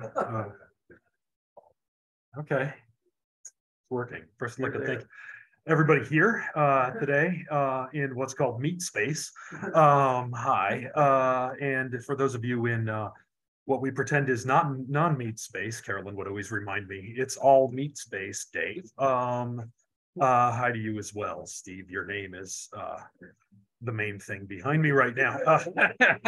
You haunt me in my dreams. The title of my talk today is provisionally, yeah, thanks for the emoji, is tantalizingly called Screen Door Communication, a title that opens up a narrative gap, I hope, of some kind. I didn't know Jim Carey very well. Many of the people here knew him far better than I did. I had a couple great conversations with him. One of the best conversations I had with him was about Bob Newhart. Bob Newhart, one of the most important entertainers of the 20th century. I believe one of the first people, actually, I think the first recording artist, Steve, correct me if I'm wrong, to have both the #1 and #2 selling albums in the United States. I think the Beatles caught up with him at some point. But a lot of instructive comparisons between Carey and Newhart, both Irish American, both born during the Great Depression, lived with that. Carey's born in 34, Newhart's born in 29.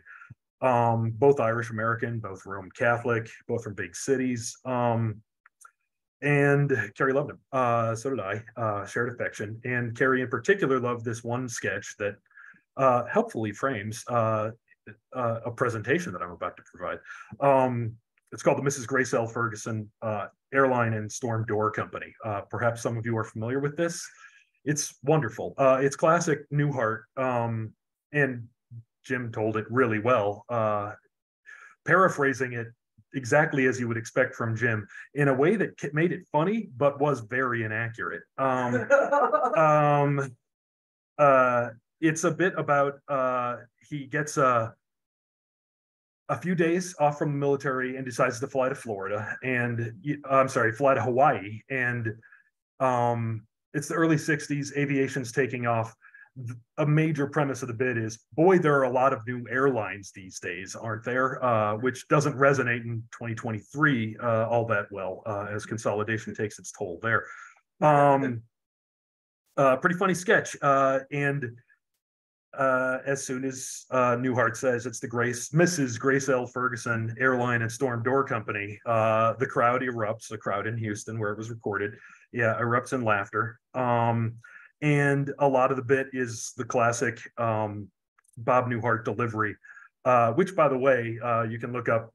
Marshall McLuhan loved Newhart, wrote to him because he thought he was the epitome of a cold medium, especially with the one-sided telephone gag. That worked pretty well for an intercom on an airplane, where the bit is these guys aren't very good at being an airline. One suspects it has something to do with the fact that they're also running a storm door company.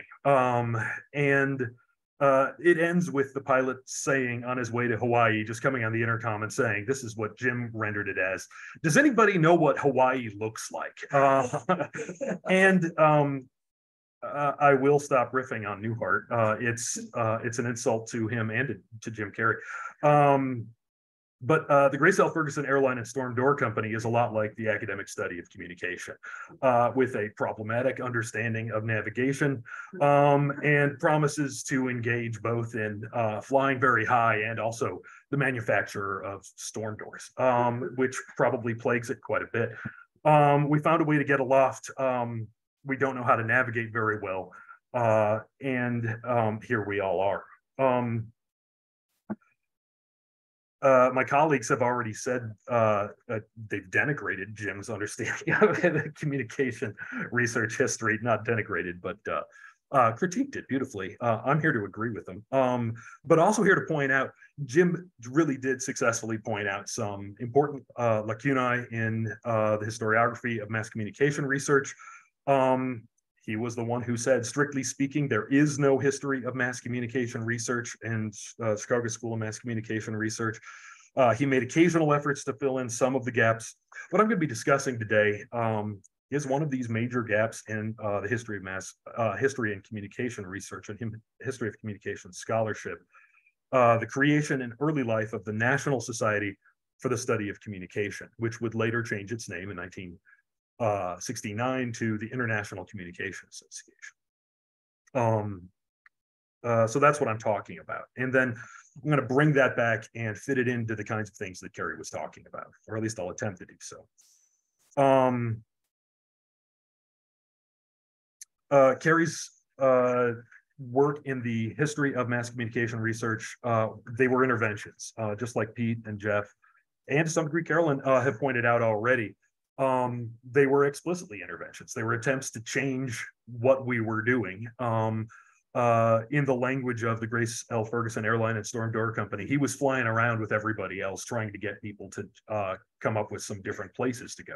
I'm here to remind myself and everyone else, the study of communication, especially in the United States, to provincialize it quite a bit, was very much unlike these kinds of battle royales between dinosaurs that Carey didn't invent always, but that he cast. And there have been some very good histories of the International Communication Association. This may be one of them, but I want to turn the Wayback Machine to the idea of the communication course in the United States. Frequently when people talk about the history of communication study in the US, they go back to the 1940s, they go back to Columbia, they go back to sometimes Chicago. One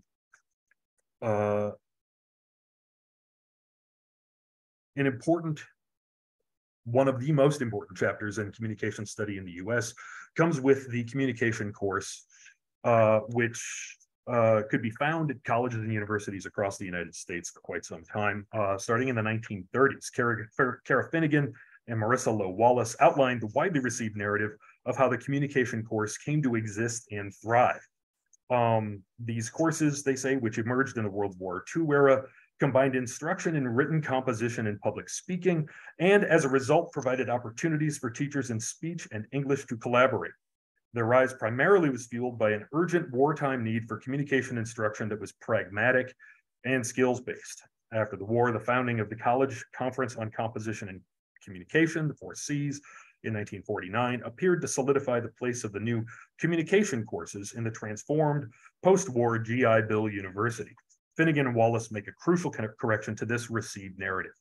That the impetus for the communication course originated not during World War II, but in the 1930s, when the Great Depression was the exigency that spurred numerous universities and colleges to develop a communication course.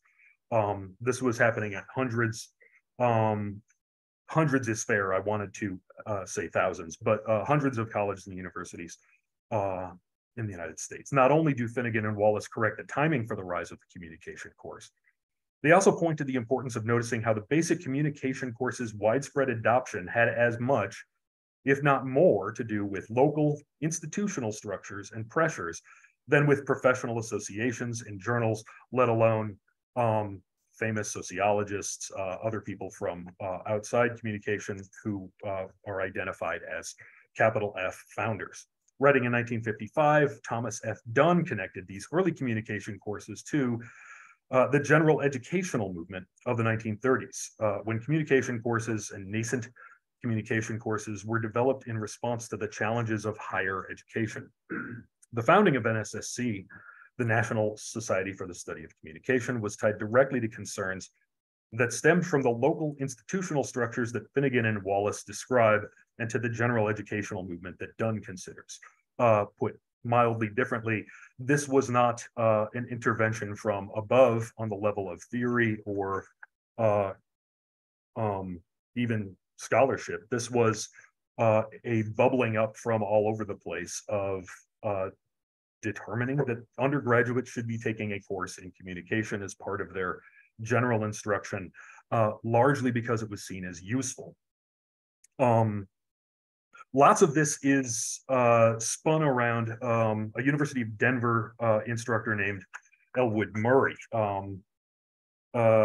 who lobbied at the Speech Association of America, now the National Communication Association, well, Murray was pretty direct. This is Elwood Murray, founder, probably the most important founder of the National Society for the Study of Communication, going to the Speech Association of America and saying that it was time for the Speech Association of America to modernize, to take heed of the fact that there were all these communication instructors who were not so tied to what the Speech Association of America was doing. Traditionalists in the Speech Association of America claimed Elwood Murray, generally eschewed psychology, personality approaches, and general semantics. Speech pathology and radio television, that's as close as he would ever get to describing mass communication, were being chopped off from the old speech tree and were growing into their own national organizations, which was a very retrogressive thing to happen because all of these were speech and mass media. Carey would pick up on this. And if you want to look at the relationships as they actually occur, they are special processings and extensions of interpersonal communication. Interpersonal communication is primarily speech. There are a lot of slippages in there. You can count them next time I read it. 1949, there's a Speech Association of America convention in Chicago, and Elwood Murray and some of the other founders of the NSSC put together a plan for this new affiliate organization for the Speech Association of America. They more or less had an ultimatum with the president of the Speech Association of America, which was, look, we can either be an affiliate group of the Speech Association of America, or we can go off and make our own thing. Do you really want that, SAA? And President James McBurney at Northwestern wound up eventually, after some hand-wringing, saying, yeah, you can be an affiliate group of the Speech Association of America. They found the group, they put it together. It becomes an affiliate group of the Speech Association of America not long after. So this is late 1949. The National Society for the Study of Communication comes into existence on January 1st, 1950. Founded by, worth pointing out, these were not people we encounter very frequently in Jim's histories of communication scholarship, or really many other people's. Paul Bagwell from Michigan State College, H.P. Constans from the University of Florida. He was in their theater department. He was a puppeteer. Paul McKelvey from Stanford University, English professor. Franklin Noer from Ohio State University, speech professor. Ralph Nichols from University of Minnesota, whose specialty was listening. Wesley Wixell from Louisiana State University, who had just completed the survey of communication courses around the country, and Elwood Murray himself. A few things to notice about this group, largely from what could be called provincial schools. This was not the Ivies. It was barely the Big Ten. It was Stanford and University of Minnesota. Ohio State played a big role. I still think their role in the history of the field is underrated, understudied. And it quickly gets agreed. They're going to do annual meetings every spring. They will not be separate from the Speech Association of America. They would separate off in 1967. And there are a few lessons we can take from this, I think. First of all,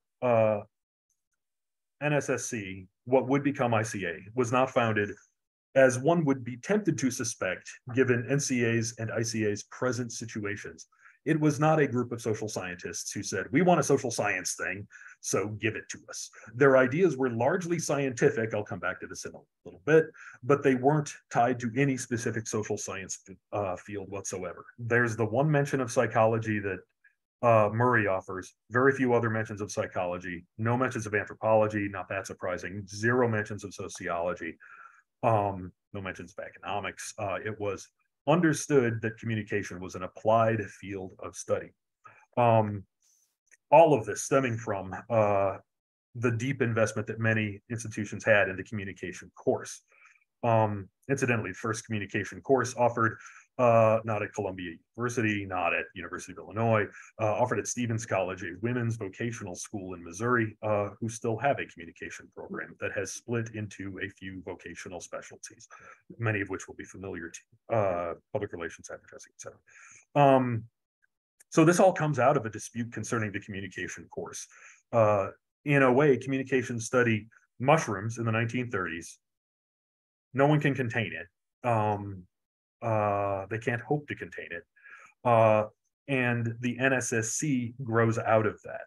The argument to be made about what happens with ICA after this is that it grows out of, it builds onto a structure that is largely vocational in its nature, largely about undergraduate pedagogy. It's very instructive and not necessarily recommended for all of you to read.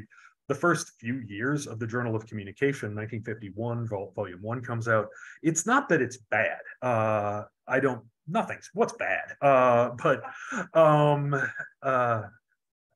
It's that it's, the articles are largely about their think pieces. There are a lot of book reviews, more book reviews than the Journal of Communication has published in the last 35 years, I might point out.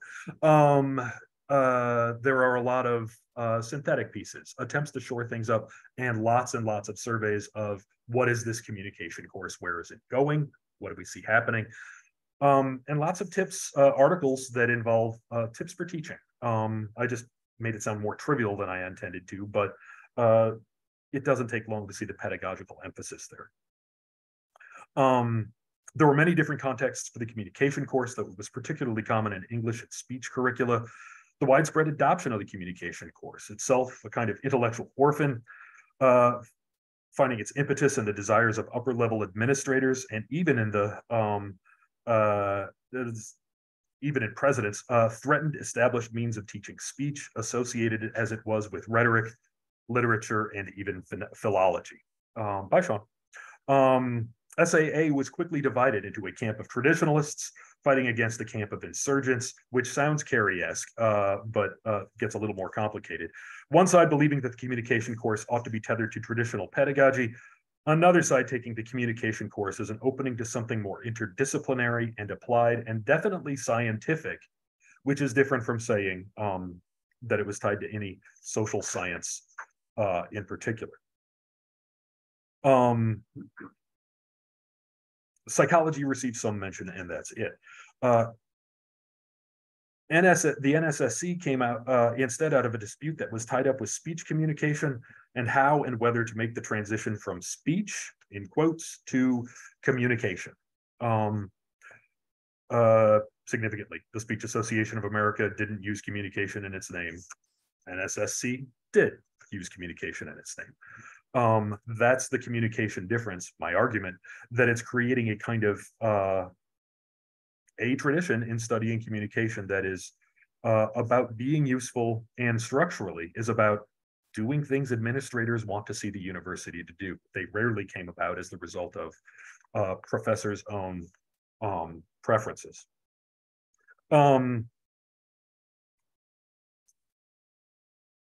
Carey himself, in Overcoming Resistance to Cultural Studies, says that he didn't want to call it cultural studies. He didn't want to call it cultural science, but cultural studies is a very familiar passage from him, because he abhorred the honorific sense that has accumulated around the word science. And in graduate education in mass communication, he says, on only one thing was there general consensus in the founding of the field of communication, which he's addressing there. It was necessary to be scientific, as that term was then understood. We're very familiar with this, the idea that communication had scientific ambitions. I'm not, with the rise of the NSSC in the late 40s into the 50s, it was still science. Carey notes that the focus on effects of mass communication arose not from the interests of particular disciplines or even from business interests, but from what he called the positivism and behaviorism that he found buried deep within the general culture. This is a great case of this. These were not trained sociologists saying, we want communication to be more sociological and we're going to study media effects. No one's mentioning media effects in any of this. This was just something much closer to just a kind of barometer of what people thought academic study should do in classes. They wanted it to be science. What kind of science? It was a diffuse positivism, a science-shaped aspiration. With Albert L. Kreiling, Carey once described the shift in the field from powerful to limited effects in the 40s and 50s. He compared that to a shift from a prophetic to priestly class for the professors. Once outsiders hurling barbs at the establishment, he said, now communication scholars were insiders protecting their more secure place. How does that write onto this? I'm here to remind all of us the case of the National Society for the Study of Communication reminds us that much of communication study in the US is missed out on here in what Carey describes. These people were outsiders and they were not throwing barbs. They were trying to figure out how to become insiders with their applied teaching and their soon-to-come links to industry. Fascinating. ICA was for a time headquartered in Flint, Michigan for proximity to the auto industry, offered a kind of audit for private corporations to make them more efficient. And General in the Air Force was one of the major leaders in the National Society for the Study of Communication in the 50s, in the 60s. It might not have taken, but one thing about Carey's narrative of insiders and outsiders, Carolyn touched on this beautifully, of kind of rebels trying to do battle with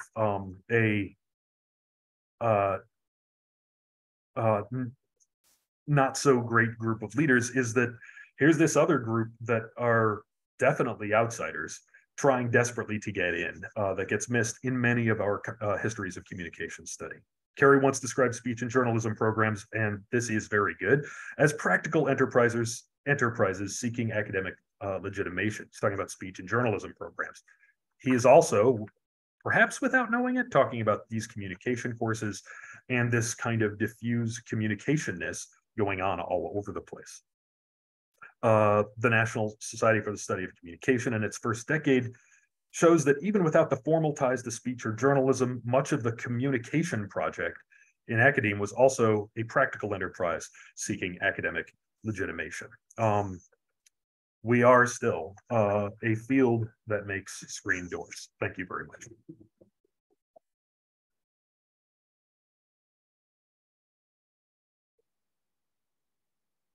We're over time technically, James Hay here again, but if we could have 5 or 10 minutes for anybody who wants to stay around. The participants of this event are still here. A few others in the room that may need to leave. No apologies necessary if you do need to leave, but if you have a question, I'll try to organize the exchange with the group here. So do we have any questions? Angela?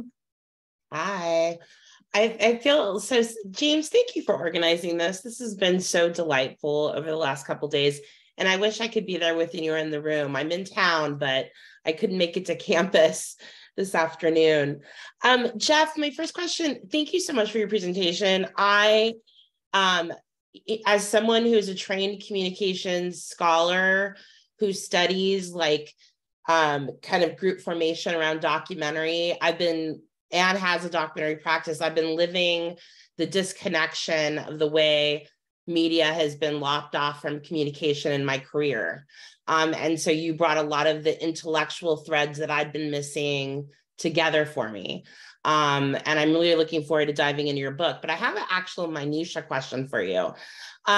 You talk, I love your analysis of Park, and you say that he spent 10 years with Booker T. Washington at the Tuskegee Institute. And I'm curious what dates on which that happened, because famously, Booker T. Washington does something quite innovative in 1909 through 1911, and that's he makes documentary films to try to influence white philanthropists.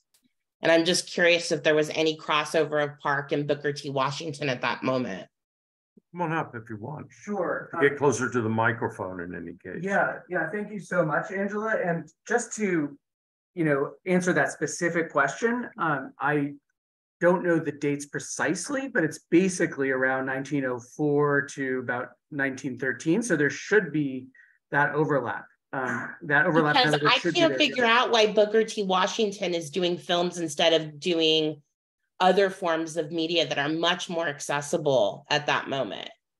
And the fact that, the fact that Park is like, whoa, kind of blowing my mind a little bit right now. So we need to talk more. And I'm really excited about your work, and I'm going to go read your things, all of them. Oh, thank you so much. And I'm going to actually take your name down, and I'm going to do a search for whether I could find anything in the literature on Park. Okay. And send it to you. But yeah, let's keep that conversation going. Thank you. That would be great. Yeah. The other question real quick, if I can ask Carolyn, is that I've been reading recently a little bit about Carey's like initial encounter with the Birmingham School. And there is this I think in one of the compilations put together by former students, there's this talk of how, the Birmingham School and Carey start to make these connections as Hogarth and Carey talk. And you're kind of talking a little bit about an end stage kind of tension between the Birmingham School and Carey. And so I'm wondering if you could fill any of the gaps in between them initially exchanging syllabus and ideas and readings to actually becoming quite tenuous between Carey and Birmingham. Yeah, I can't give you a lot of specific information, but if you haven't seen Stuart Hall's, Two Cultural Paradigms, that's a very good place to look. Okay. Because he talks about the culturalist approach. He's really talking about Raymond Williams, but Carey, he's talking a lot about Raymond Williams as sort of the culturalist side as opposed to the structuralist side, where he talks about Levi-Strauss and others. And also the Birmingham School, which had certainly a lot of structural devices that it used. But as I was reading it myself, rereading it and kind of looking at it, it's pretty clear to me that he's thinking about Carey as well as about Hogarth and Raymond Williams. And Carey's cultural approach really, for example, never included the Long Revolution,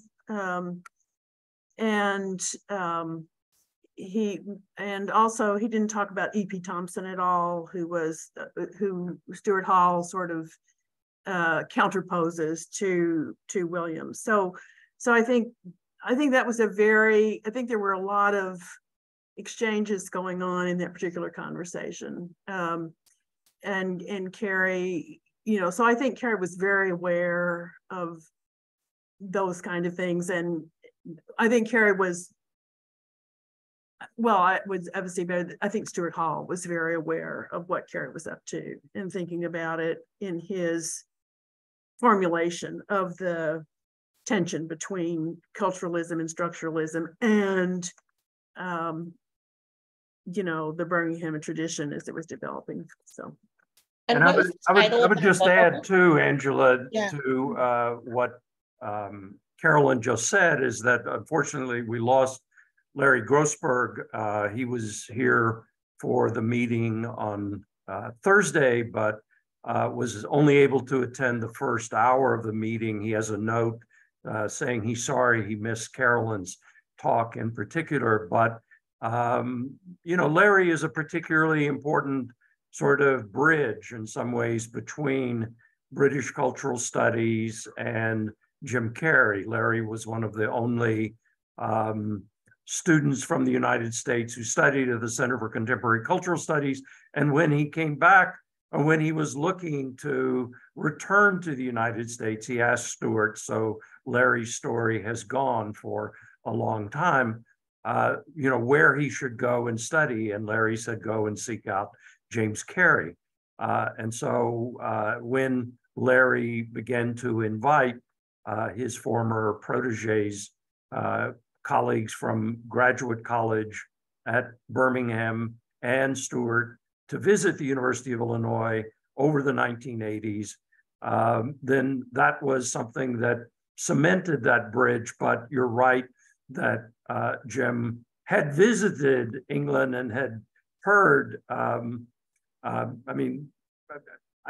want to open it up to other questions. We're running short on time. I don't want to belabor that, but I just mentioned that as a reference to Larry's presence and now absence in the group. Anybody else?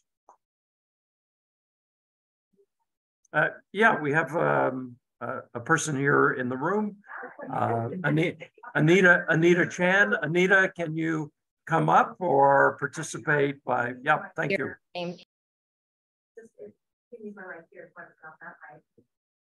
I can't see you. You want me to, oh, I see. Okay.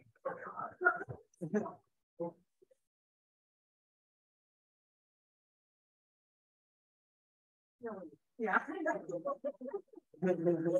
Everyone. Well, for the others, yeah. Everyone. I'm Anita Chan. I'm a faculty member here in the ICR, so I'm familiar to some of the folks in the room, but also new to some of the folks in the room. Thank you, James, for organizing this. This is wonderful. And thanks to everyone still online. And I had two questions. One, just I so enjoyed everyone's presentations.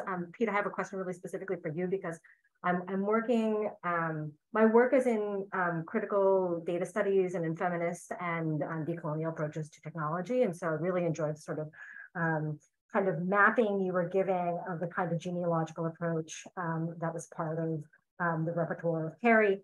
And was really curious for one thing, which is a question of why cybernetics wasn't part of that kind of genealogy that he was sort of mapping out. It was also, I mean, I'm kind of selfishly one of the points that I'm writing through is right now is around a connection to alternative data practices and feminist data practices contemporarily to Jane Addams, and the kind of work that was coming out of Hull House, different kinds of datafications, W. Du Bois, and also critical data practices that were emergent at the turn of the century that were intersectional with obviously marginalized populations, Black and Brown populations, immigrant populations, really critically with the Hull House and Jane Addams tradition.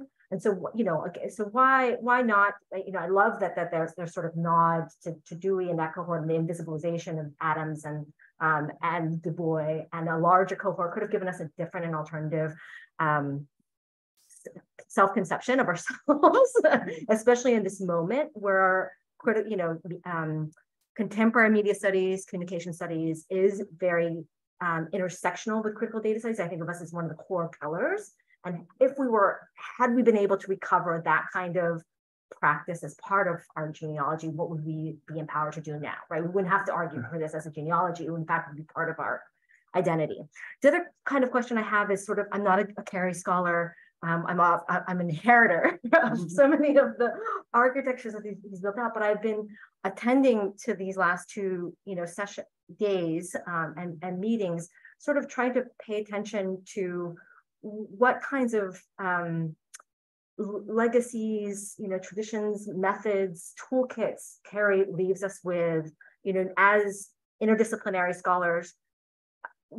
Also now working through knowledge institutions that are being radically redefined in the face of data infrastructures, AI, the growth of data sciences across our own campuses, the politics that we find ourselves now grappling with. And so I'm sort of trying to think through and wanting to open up a question as well to everyone around, what, in that context, what kind of legacy would you underscore Carey is sort of leaving us with? I heard a couple of different things, like a defense of interdisciplinary humanism in the face of institutions that were increasingly becoming more and more technocratic and techno-professionalized. This kind of genealogical method of bringing ourselves and drawing ourselves into historical relationship with other kinds of on-the-ground practices and knowledge-based practices, maybe something that we can continue to inherit. Carey maybe seeded some of that work, didn't do it perfectly, as we can see from today's presentations. Thank you so much for all of that. But I'm sort of, trying to think through what kinds of strategies, methods are we left with now that we can draw and continue from, again, in this, keeping in mind the sort of context of the contemporary, where I think the politics of AI and big data datafication, literally redefining our own institutions, but of course doing the kind of work as well in terms of data exploitation for vulnerable publics more broadly. And it's that question. Anyone want to take that? Sure, I'll take Thanks, Anita. Those great questions, all of them. Just to get started on them. So the question of cybernetics, sometimes we'll make it in when he talks about Schramm and Schramm's effort to create a general theory of communication by bringing in the Shannon-Weaver model. And so it's part of this kind of conglomerate of the dominant tradition, scientific traditions. It's one of the several streams that he puts in there. Yeah. But he's clearly, Jeff, correct me if I'm wrong, that doesn't tend to be as dominant in his own thinking or his narratives about what he's up against. And like the effects tradition in kind of the Lazarsfeld is more central to him, I think. So that's the first one. The second one, how cool that you're going back to Du Bois and Cooper or Jane Addams. Anna Julia Cooper is also another really interesting character in that figure. I don't know if she's on your radar screen or not. Like she's considered the first intersectional Black feminist. She's born in 1863, so she's like in the same generation. Gets a PhD at the Sorbonne, like at the age of 60, but has this really great book called A Voice from the South in 1890. And she's somebody that, Du Bois should have been bringing in more. There's a small correspondence with him, but because of his own sexism in part, she's kind of off. But with regard to practices and on the ground things and rereadings, and here to get to your question, I think that Carey does open up the imaginary about what kinds of figures can be brought in. And because he was working, explicitly, and I'll say this more in the 80s, from political horizons, right? I'm making an intervention that's partly about liberal politics, but also about the politics of the discipline. And I didn't really bring in as well as I should have how those are so intertwined for him. He's always telling the bigger narrative of society and politics within which our field is ingrained. But it feels to me like we can leverage that kind of creativity in Carey, and also just the compelling jargon-free narratives with which we bring these characters into our conversations so that they could be overheard by publics, by reading publics, right? And I think that's so important. And this is a segue to let you all come in, but I thought, Carolyn, the stuff you were saying at the end about the plea for the university tradition and this interesting way, and I think Carey's son, talks about how Carey both has this critique of professionalism, even as he's always doing his part for associations and administration and things, but the kind of careerism, and with that, the infiltration of a lot of cultural capitalist, and he starts to use the word neoliberal there at the very end a little bit, right? And I think so, but I'll turn it over to you all. So I think he's got a lot to offer us, and I think, Carolyn, you were starting to remind us on that. Yeah, please. I mean, you just essentially equated his interest in administration with professionalism, but I think his position would be that the faculty needs to do administration so that the professionals don't do the administration, which is exactly what, in fact, they do. That's a great point. And with DEI, the last thing, because I just read this and it resonated so much with me in my own campus, is that he's very aware that there's no real public sphere left on campuses. And so, like, to the extent that a student newspaper might do something, but it's certainly on my campus, there used to be, when I got there, a general kind of campus newspaper that was staff, faculty oriented. And that's not, and so when this stuff's coming down in the university, what can we do besides either talk in our little enclaves or maybe organize? But there's no slow, deliberative process. But I've been.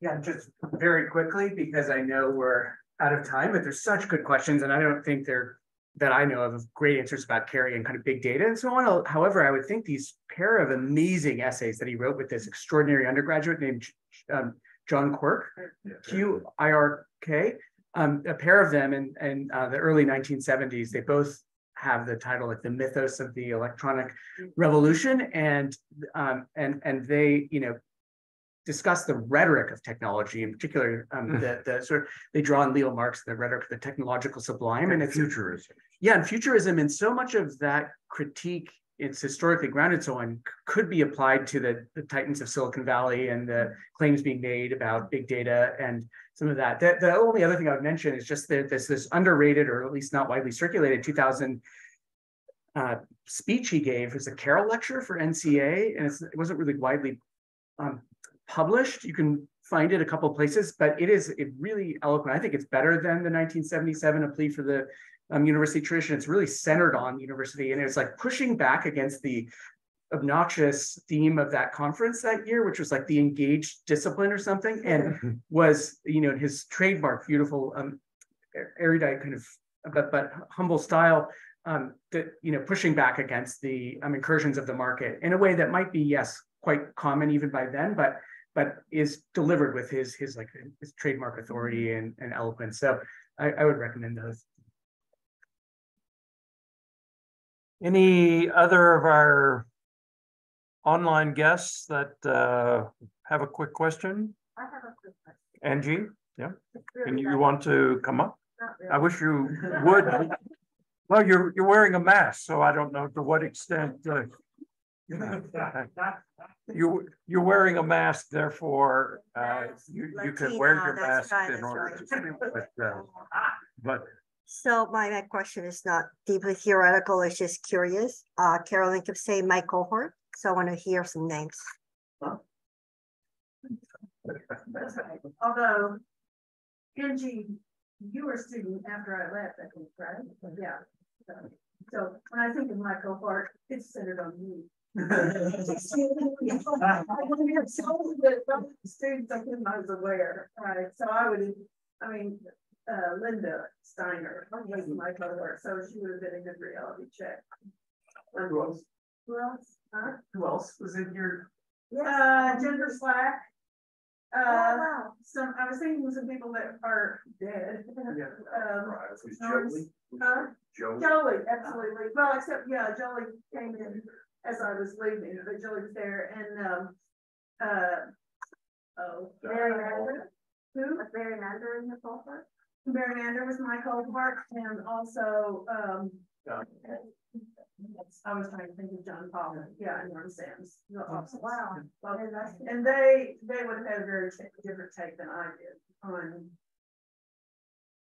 the receiving of cultural. Jennifer Slack, so Fred Egypt was your Fred Egypt was there, yeah. Okay, I will say once again, thank you to you all, to the collective that has participated in this.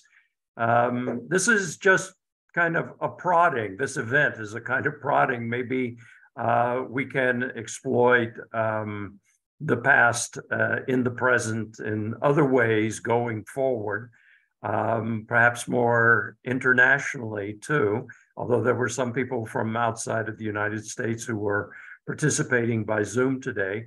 I'm most sorry, as somebody who loves to dine, that you all aren't dining with us tonight to continue this conversation, where I feel lucky that I can participate in it that way. But you know now who all of the participants are, and you should feel free to communicate with them individually or collectively. Once again, thank you so much. I'm going to sign off. Now, there will be a recording of this that will be posted to the website of the Institute for Communications Research. I'm hoping in the next 2 or 3 weeks. So you can spread the word about that. Thanks again. I'm going to, as they say, James Hay signing off right now. So thank you so much again.